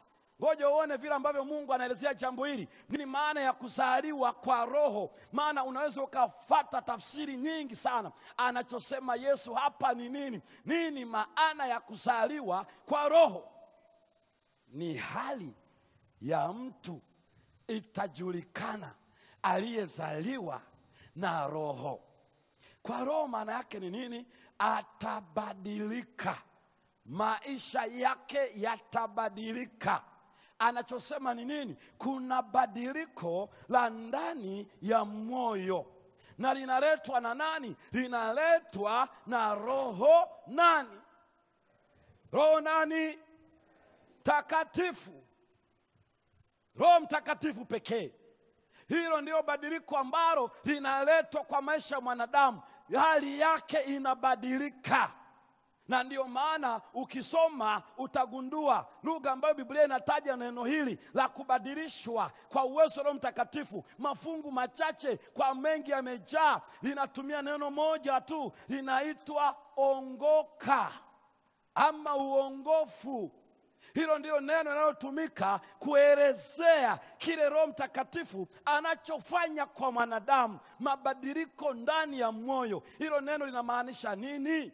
Ukisoma wewe mwenyewe utaliona vizuri katika ile Injili ya Luka sura ya 22, na ukisoma mstari wa 32, Yesu anamwambia Petro, Simeoni, shetani amewataka apate kuwapepeta kama vile ngano. Na sehemu ya pili ya fungu inasema, lakini nimekuombea imani yako isitindike, nawe utakapoongoka waimarishe ndugu zako. Neno hilo ongoka, epistrefo, hilo neno ongoka ndio lina maana hivi: badilika, mrejee Mungu. Na hilo neno linamaanisha mrejee, rejea nyumbani. Rejea nyumbani. Waebrania wao wanaliita shuvi. Shuvi maana yake nenda mrejee Mungu, ama ina maana ya kwamba rejea nyumbani. Conversion kwa Kiingereza, epistrefe kwa Kiyunani, shuvi kwa Kiebrania. Ina maana ya kwamba badilika, na badiliko lako ni hili, ni kumrejea Mungu. Na maana yake ni kwamba ukimrejea Mungu unarejea nyumbani. Ukiengelea kwa haya maneno ya kamsi ya Kiebrania, kamsi ya Kiyunani, utakuta yenye maana hiyo, rejea nyumbani, epistrefe ama shuvi. Na hiyo jioni ya leo utaona hilo neno ongofu limebeba mambo mawili pia ndani yake, lina toba na lina ungama. Maneno mawili yako na hilo neno. Ndio maana ukienda kwenye Petro anayowaambia watu tubuni, katika ile kitabu cha Matendo sura ya 2 mstari wa 37, 38, 39 hadi mstari wa 41, waliposema tutendeje ndugu zangu, wakasema tubuni. Tubuni. Tubuni. Maana neno tubu maana yake geuka.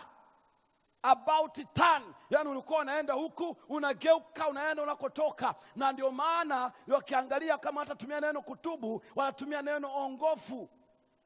Yesu aliwaambia wanafunzi wake wakati wanapigania mamlaka na madaraka, akawaambia hivi katika Mathayo 18 mstari wa 3, msipoongoka na kuwa kama vitoto vidogo, hamtaweza kuingia katika ufalme wa Mungu. Kwa hiyo mzizi wake una maana ya badilika. Maana yake una maana geuka. Maana yake badilika kwa kumrejea Mungu. Rejea nyumbani. Haleluya. Ndio maana wasoma waraka wa kwanza wa Yohana sura ile ya kwanza mstari wa 10 na mstari wa 8 na wa 9, tukisema hatuna dhambi twajidanganya wenyewe, wala kweli haimo ndani yake. Tukiziungama dhambi zetu, yeye ni mwaminifu na wa kweli waraka wa kwanza Yohana sura ya kwanza na mstari ule wa 9. Tukiziungama dhambi zetu, tubuni. Mambo mawili. Kuungama maana yake ni nini? Kuungama maana yake ni kukubali. Toba maana yake ni nini? Toba maana yake ni kwamba nageuka, ninajutia kilichotendeka, ninajisikia huzuni, nasikia vibaya yale niliyoishi. Ninatokeaje kwa hali hiyo? Baada ya kumuona Yesu alichonitendea, ninaangalia nilichotenda dhidi ya Mungu wangu, ninaumia ndani. Kwa hiyo ninaamua kuyaacha, ninabadilika, ninayachukia hayo, ninageuka, namrejea Bwana na ninakwenda nyumbani. Lakini halitoshi lenyewe hilo, linamaanisha pia ungama. Maana ya kuungama ni kukubali. Kukubali maana yake ni kukiri. Soma pamoja nami katika Mathayo sura ya 10 na mstari wa 32. Yesu anaeleza maneno haya yeye mwenyewe. Mathayo sura ile ya 10 na mstari wa 32. Hatua ya pili kuelekea nyumbani. Mathayo anaeleza vizuri. Mathayo sura ile ya 10 mstari wa 32. Biblia inasema maneno haya. Hapa ninasoma, basi kila mtu atakaye nikiri mbele ya watu, nami nitamkiri mbele za Baba yangu aliye mbinguni. Bali mtu yeyote atakaye nikana mbele za watu, nami nitamkana mbele za Baba yangu aliye mbinguni. Kwa nini watu wakiri wakati moyoni walishatubu, walishabadilika, wameazimia kurejea, wameamua kubadilika, wamrejee Bwana, halafu bado wakubali? Sasa sikiliza jambo la pekee. Unajua Yesu anaposema ya kwamba ingia chumba chako cha siri, nenda uombe kwa Mungu wako naye atakusamehe, kana kwamba hajui ulichonacho, anaelewa. Anapoambia watu njoeni muungame mbele zake, sio kwamba hajui nina shida, sio kwamba hajui na mzigo. Maana anayefanya hivyo anafaidika yeye mwenyewe. Na ndio maana ukienda kumsamehe mtu, wewe ndio unayefaidika, unayetoa huo msamaha, unayeomba huo msamaha. Ni kwa sababu hiyo, sio kwamba Mungu anafaidika kwetu sisi kuungama kwake kwa sababu yeye ndiye ana shida. Ila ninapoungama najisikia kuwa huru, mzigo unaondoka, ninakuwa nina uhakika nimekubaliwa. Toba na ungamo viko ndani ya neno moja, ongofu. Na ndio maana utaona sehemu nyingine ukiona tu neno ongofu ya mambo mawili ndani. Mawili ndani. Epistrefo, shovi, yenye maana ya rudi nyumbani. Ndio maana yake. Ama mrejee Mungu. Uongofu. Kwa hiyo anaposema Roho Mtakatifu ndiye anayeleta uongofu, Roho Mtakatifu ndiye anayeleta toba, Roho Mtakatifu ndiye anayeleta ungamo. Na yote yakifanyika hayo, nimekiri mimi kwa kweli ni mdhambi, nimekosa, na ninakubali yale ni makosa, na mrejea Mungu wangu. Hicho kinachofanyika ndicho kinaitwa uongofu. Petro, utakapoongoka waimarishe ndugu zako. Enyi wanafunzi, mtu yeyote asipoongoka, asipobadilika, hali ya mtu aliongozwa na Roho itaonekana. Haleluya. Roho Mtakatifu. Kwa nini yeye pekee? Injili ya Yohana sura ya 16 na mstari wa 7 hadi mstari wa 14. Biblia inaeleza kila anachofanya Roho Mtakatifu kwako na kwangu. Injili ya Yohana sura ya 16 na ule mstari wa 7 hadi mstari wa 14. Lakini sitasoma mafungu yote. Nitakachosoma hapa nahitaji nisome ule mstari wa 8. Naye akiisha kuja, huyo atauhakikisha ulimwengu kwa habari ya dhambi na haki na hukumu. Mstari wa 9, kwa habari ya dhambi kwa sababu hawaniamini mimi. Mstari wa 10, kwa habari ya haki kwa sababu mimi naenda zangu kwa Baba, wala hamnioni tena. 11, kwa habari ya hukumu kwa sababu yule mkuu wa ulimwengu huu amekwisha kuhukumiwa. Roho Mtakatifu anauhakikisha ulimwengu. Maana yake ananithibitishia mimi na wewe mambo matatu. La kwanza, dhambi; 2, haki; 3, hukumu.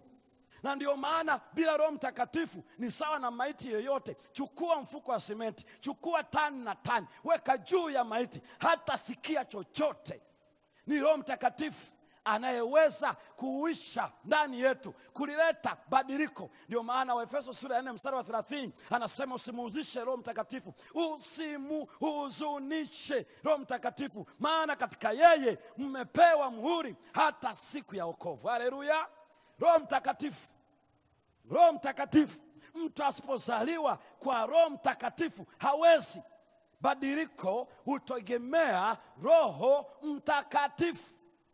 Na yuko nasi jioni ya leo. Pale ulipoketi yuko pamoja na wewe.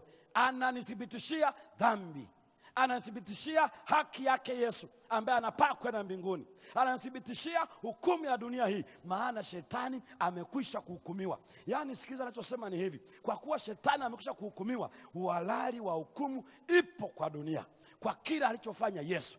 Na tulisoma Injili ya Yohana sura ile ya 12 na ule mstari wa 31, 32, 33. Yesu aliposema sasa mkuu wa ulimwengu huu amekwisha kuhukumiwa, nami nikiinuliwa juu nitawavuta wote kwangu. Hukumu ipo kwa sababu shetani amekwisha kuhukumiwa. Tafsiri yake ni nini? Roho wa Mungu yuko pale ananiambia hivi, huyu shetani adui wangu, lakini amekwisha kuhukumiwa. Roho wa Mungu ananiambia hivi, Yesu ni mwenye haki, amepaa kwenda mbinguni. Roho wa Mungu ananiambia hivi, hii ni dhambi. Roho Mtakatifu anausadikisha ulimwengu. Na jioni ya leo Roho wa Mungu anisadikishe, akusadikishe na wewe, ili uweze kuona hali yako, niweze kuona hali yangu, nithibitishwe haki ya Yesu Kristo, nithibitishwe ulimwengu, mkuu wa ulimwengu amekwisha kuhukumiwa. Ni Roho wa Mungu pekee anayeweza kuleta uongofu. Ndio maana katika kitabu kile cha Warumi, Biblia inaandika, Warumi sura ile ya 10 na ule mstari wa kwanza na wa pili, Biblia inasema maneno yafuatayo: Mungu anavuta watu, na ananivuta mimi, na anakuvuta na wewe. Warumi sura ile ya 10 na mstari wa kwanza na mstari wa pili. Warumi sura ya 10, soma pamoja nami uone kila ambacho mtumishi wa Bwana anaandika kwa Warumi. Warumi sura ya 10 mstari wa kwanza na mstari ule wa pili. Ndugu zangu, nitakayo sasa moyoni mwangu na dua yangu nimwombayo Mungu ni kwa ajili yenu, ili waokolewe.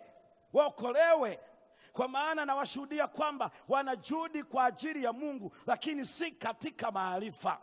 Sikiliza ndugu zangu wapendwa, juhudi inaweza ikafanyika yoyote ile kwa ajili ya Mungu wetu wa mbinguni, lakini si katika maarifa. Maarifa gani hayo? Usisahau ya kwamba kuanzia Jumatatu tulichokuwa tunashiriki wote hapa ni maarifa ya Yesu Kristo. Yaani ukweli ni huu, mwanadamu ana dhambi yeyote, na ukweli ni huu, Yesu Kristo ametuokoa bila gharama kwa kifo chake, na ukweli ni huu, yuko juu mbinguni anatuombea.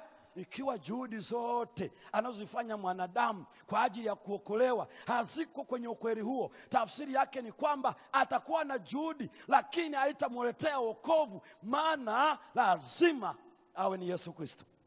Na Roho wa Mungu ndiye anayetuthibitishia habari za kazi aliyoifanya Yesu Kristo. Na jioni hii ya leo, hatua ya pili kuelekea nyumbani inahitaji kuzaliwa kwa Roho. Bwana atujalie. Jambo la pili, kuzaliwa kwa maji. Na Yesu alimwambia Nikodemu, na alikuwa ni usiku, mtu asipozaliwa kwa Roho, sipozaliwa kwa maji, hawezi kwenda nyumbani. Na Yesu anapenda tuweze kujua kwa nini kwa maji. Kwa nini? Kwa nini kwa maji? Haya maneno amerudia Yesu alipokuwa ameshafufuka, anawaaga wanafunzi wake, anawapatia utume katika ile Marko sura ya 16 na mstari wa 16. Enendeni ulimwenguni mkahubiri Injili, aaminie na kufanyaje ataokoka. Haleluya. Halafu fungu linasema asiyeamini atahukumiwa. Haya mambo mawili ndio yale aliyomwambia Nikodemu. Kuzaliwa kwa Roho ndio leo hapa ametumia neno kuamini. Kule akasema kwa maji, na pia anasema wabatizwe. Na ndipo unaona kwa maji yote hayo mawili anatembea, kile yakitajwa yanaambatana yote mawili, na utayaona karibu Biblia yote. Kwa nini kwa maji? Kwa nini? Kwa nini kwa maji? Soma pamoja nami Warumi sura ya 6 na ule mstari wa 4 hadi mstari wa 6. Kwa nini watu wazaliwe kwa maji? Tafsiri yake ni nini? Warumi sura ya 6 na ule mstari wa 4 hadi mstari wa 6. Biblia inasema maneno haya. Biblia inasema maneno haya. Mstari wa 4 hadi mstari wa 6. Basi tulizikwa. Sikiliza wapendwa. Sikiliza wapendwa. Hebu nianzie mstari wa kwanza usikie vizuri. Tuseme nini basi? Tudumu katika dhambi ili neema izidi kuwa nyingi? Mstari wa 2. Hasha. Sisi tuliofia dhambi tutaishije tena katika dhambi? Mstari wa 3. Hamfahamu ya kuwa sisi sote tuliobatizwa katika Kristo Yesu tulibatizwa katika mauti yake?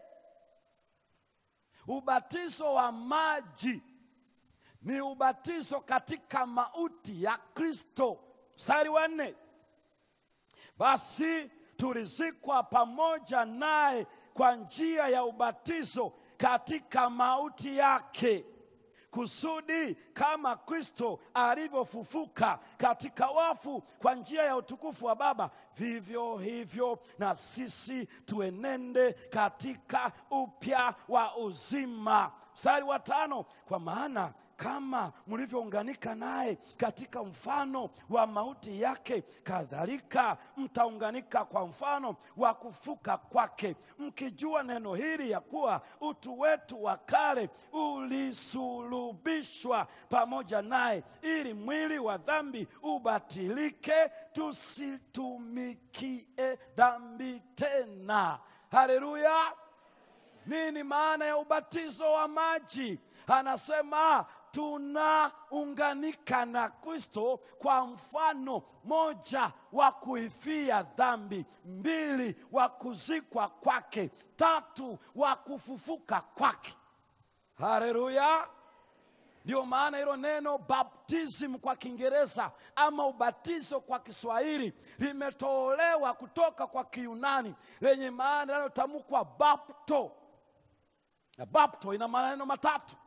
Maana yake: 1, zika; 2, zamisha; 3, tumbukiza. Mambo matatu: bapto, zika, zamisha, tumbukiza. Wakitengeneza kama ni batiki, wanazitumbukiza, wanazizamisha ndani. Maana yake ni hivi: hicho unachokiweka hakikisha chote kimeishia kwenye maji. Bapto maana yake. Na ndio maana unaona kwa nini neno hili linakuja linakuwa la muhimu. Kwa nini Yesu amwambia Nikodemu, kama hutazaliwa kwa maji hautaenda mbinguni? Maana yake ni nini? Maana yeyote anayeamini, aliyeongozwa kwa Roho, aliyezaliwa kwa Roho, aliyetubu, huyo aliyeungama, hataishia tu badiliko la ndani ya moyo, la atalidhihirisha kwa nje. Watu wote waelewe. Kwa nini wafanye hivyo? Kwamba mimi ni mdhambi, ninaifia dhambi leo kama Kristo alivyofanya. Kwamba mimi ni mdhambi, Kristo alipokufa alizikwa kaburini. Yaani anachokifanya ni hivi: ninaamini, ninasadiki bila mashaka, Mwokozi wangu alizikwa, alikufa, akazikwa kaburini. Na kwa hivyo mimi leo, wakati ilikuwa ni kaburi la udongo, Yesu akatutaka wale waliopata badiliko kwa njia ya Roho Mtakatifu hawakuzuia utendaji wa Roho Mtakatifu walipovutwa. Na Biblia inasema katika kitabu cha Warumi sura ile ya 8, Biblia inaeleza vizuri mstari wa 1 na wa 2. Anasema, au je, wauzuia wema wa Mungu unaokuvuta usipate kujua ya kwamba unakuvuta na uvumilivu wake upate kutubu? Kama hatutazuia, Mungu atatuokoa. Haleluya! Kama hatutazuia, Mungu atatuokoa, kwa sababu uwezo ametupatia kwa Roho Mtakatifu alete badiliko. Likishafanyika moyoni, tukaona ukweli wa Yesu Kristo, hatua ya pili ni ya nje. Ipi hiyo? Majini. Kwa nini majini? Kwa sababu Yesu alizikwa ardhini. Na wote wanaosema Yesu ameniokoa, lazima wautangazie ulimwengu, waambie hivi, mimi ninabatizwa ndani ya maji haya, si kwa sababu yoyote, ni katika kifo cha Yesu aliyeifia dhambi, na katika kufa kwake akazikwa kaburini, kisha akafufuka. Kwa hivyo wewe na mimi tuliokutana na kuzaliwa kwa Roho Mtakatifu, hatutazuia wema wa Mungu maishani mwetu, kwa sababu anatusii. Ndipo tutakaposema ndiyo naamini, ndiyo nakubali, Yesu ameniokoa kwa kifo chake, kwa kuzikwa na kufuka, naweza kuungana naye kwa njia ya ubatizo. Hao wataingia nyumbani. Hao wataingia nyumbani. Haleluya. Rahisi kiasi hicho. Rahisi kiasi hicho. Wale wote watakaobatizwa. Wakolosai sura ya 2 mstari wa 12. Bado neno la Mungu linaendelea kutia msitizo. Wakolosai sura ile ya 2.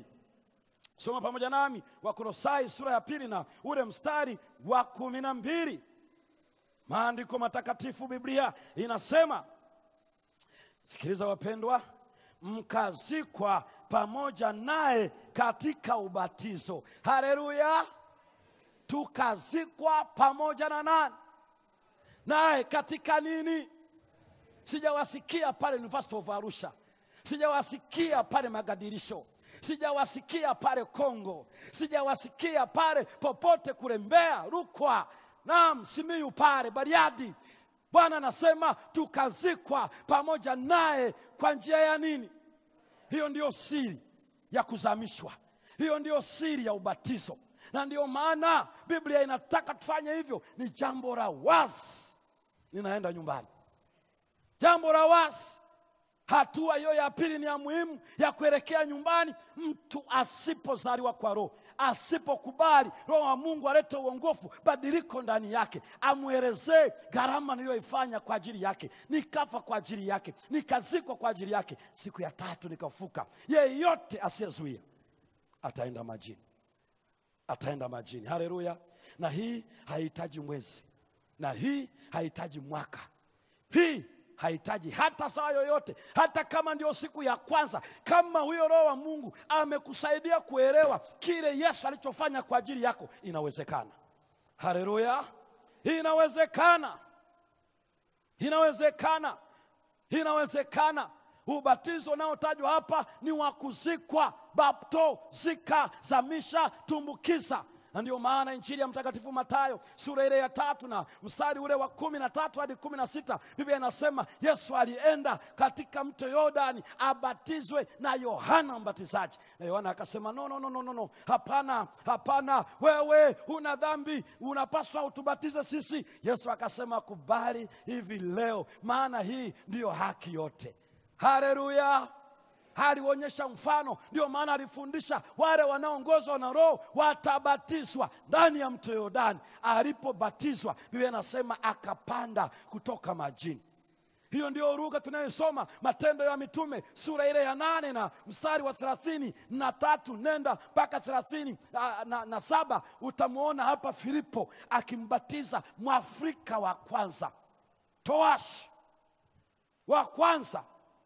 Siku ile anamuuliza habari za Isaya, habari anayekwenda kuchinjwa ni Isaya ama ni mtu mwingine?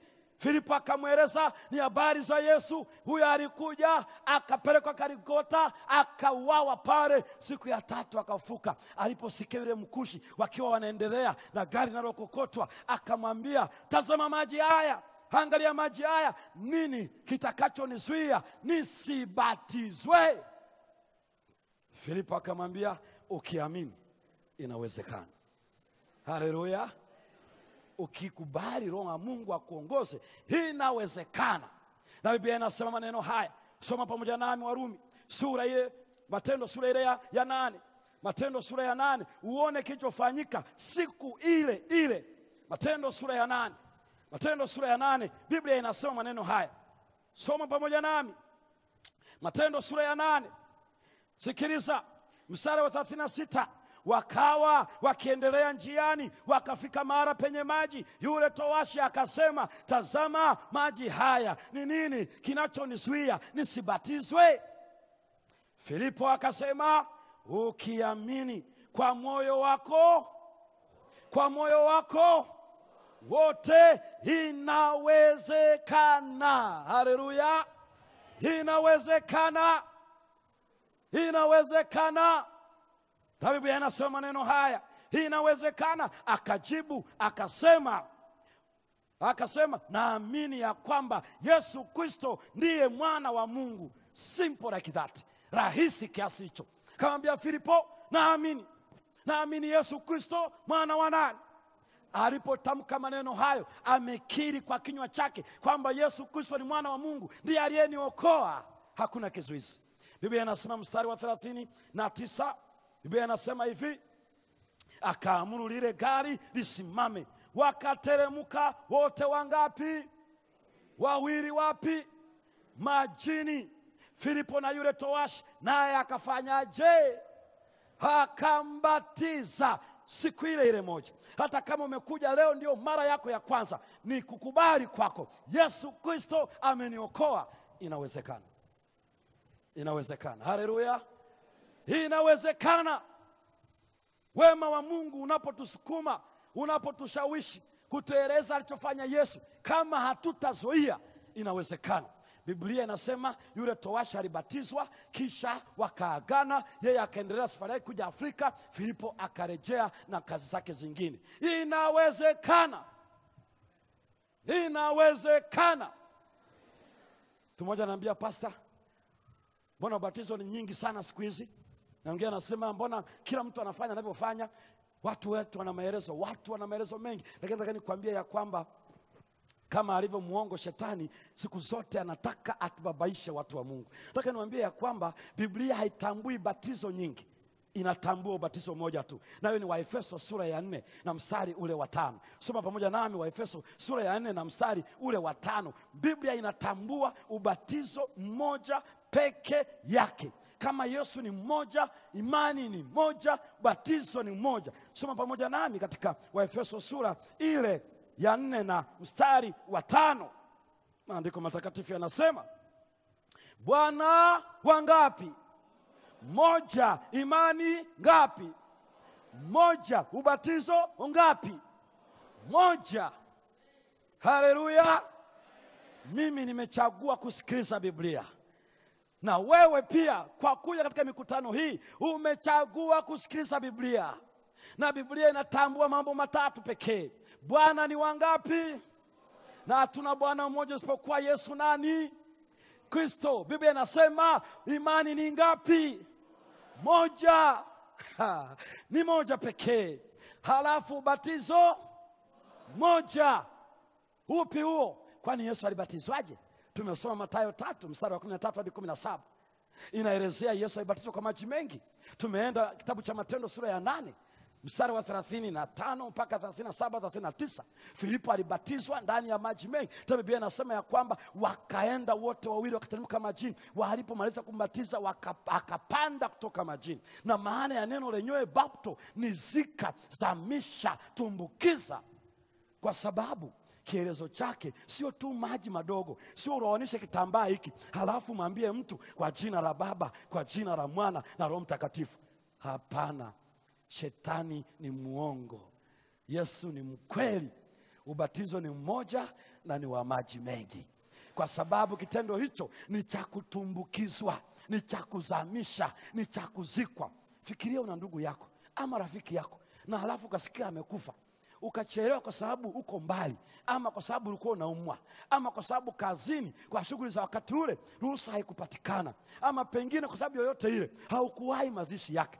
Sasa umepata nafasi, umeenda nyumbani. Umefika pale nyumbani, baada kuwatia moyo na kuwafariji, unauliza wapi amelazwa, kaburi lake liko wapi? Ndugu yake mmoja anakupeleka, mnaenda makaburini.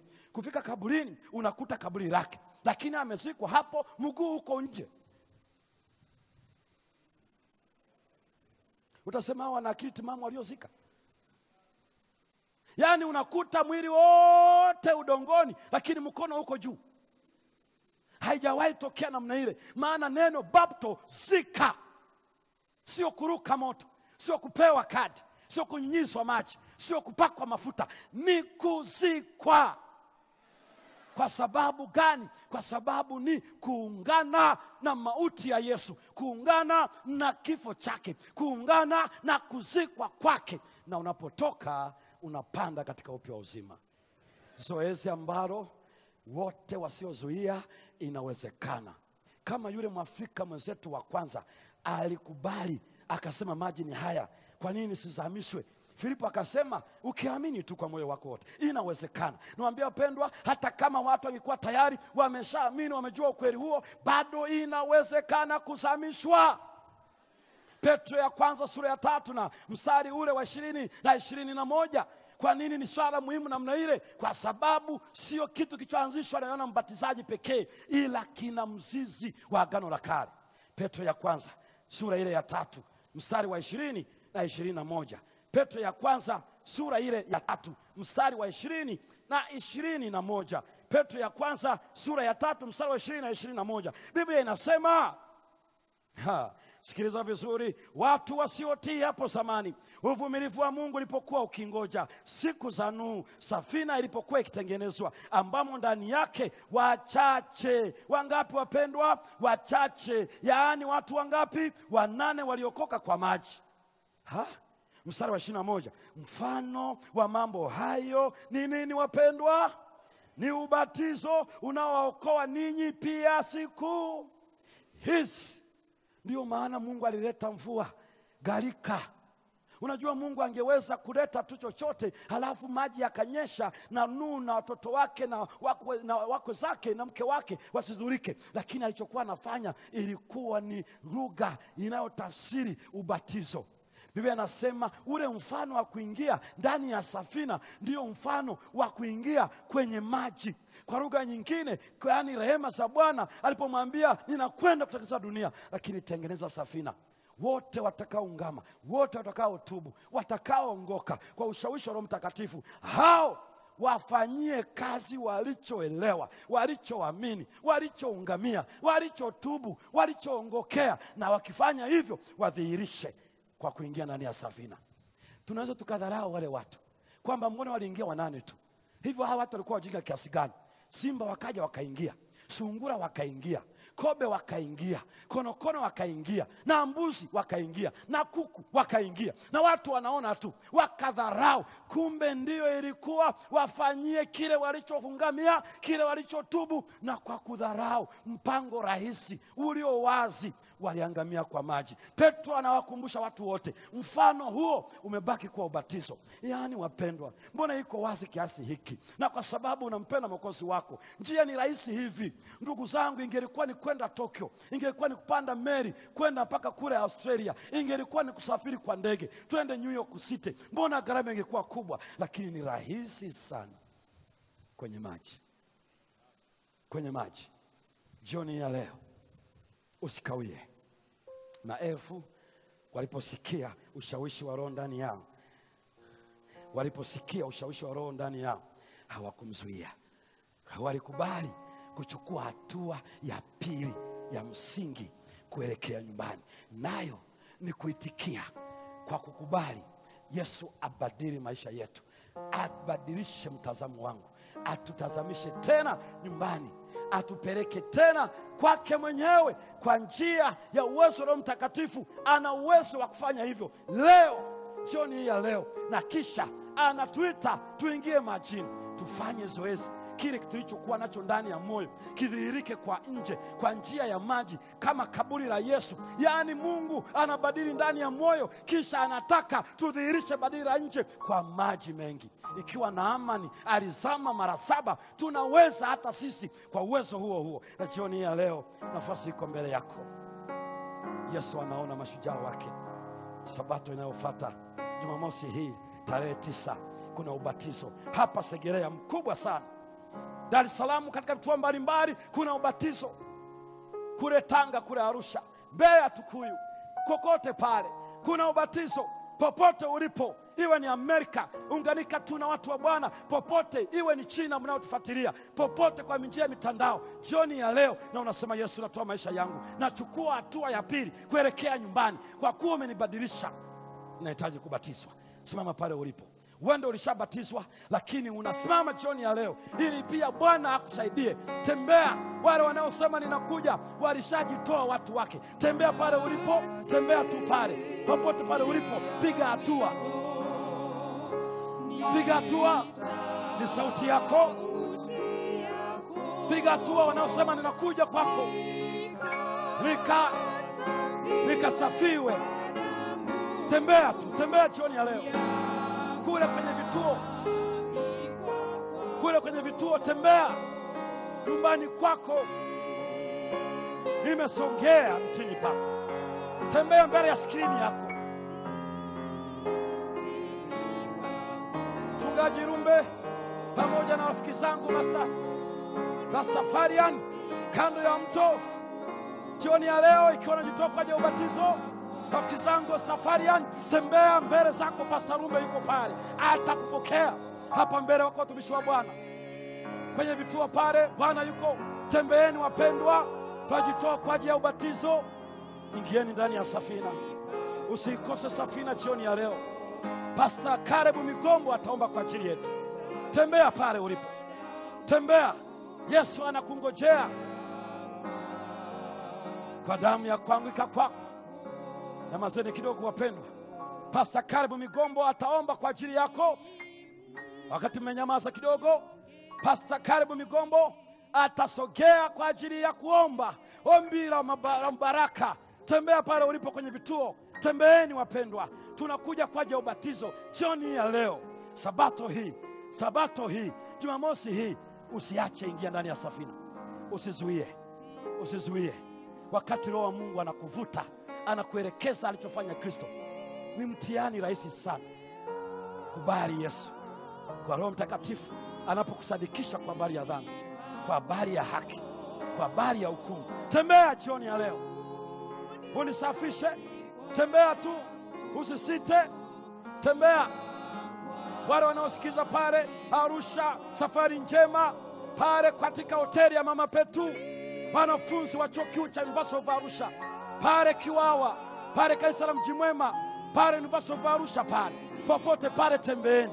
Kule Bwasi, popote wanaponisikia, pale Kikuyu, Dodoma Central, kule Iringa, kanisa la Bondeni, tembeeni kwa ajili ya ubatizo. Sabato hii, siku ya Jumamosi, kuna ubatizo. Haleluya. Nasogea mtini pako. Pastor Migombo anakwenda kuomba kwa ajili yetu. Bwana akupatie moyo jioni ya leo. Hata kama umesita ukutembea wakati wengine wanapotawanyika, tafadhali baki. Kuna utaratibu hapo ulipo kwenye kituo chako. Usiondoke katika nyumba za ibada. Rafiki zangu mlioko pale kwa nyumba ya ibada, hata kama wengine hawajatombea, wewe uko pale, usiondoke. Jiunganishe. Kuna simu zinapita za mawasiliano, watakuunganisha neno la Bwana kwa njia ya YouTube. Simama pale ulipo, kiri ndani ya moyo wako, tunaingia ndani ya safina. Mfano wake ni ubatizo. Bwana akubariki, Bwana aturehemu. Tunapochukua hatua ya pili kuelekea nyumbani, kila jicho likiwa limefungwa na kila kichwa kimeinama, Pastor Migombo anatoa sala. Baba yetu mwema wa mbinguni, tunakuletea shukrani zetu na sifa zetu siku ya leo.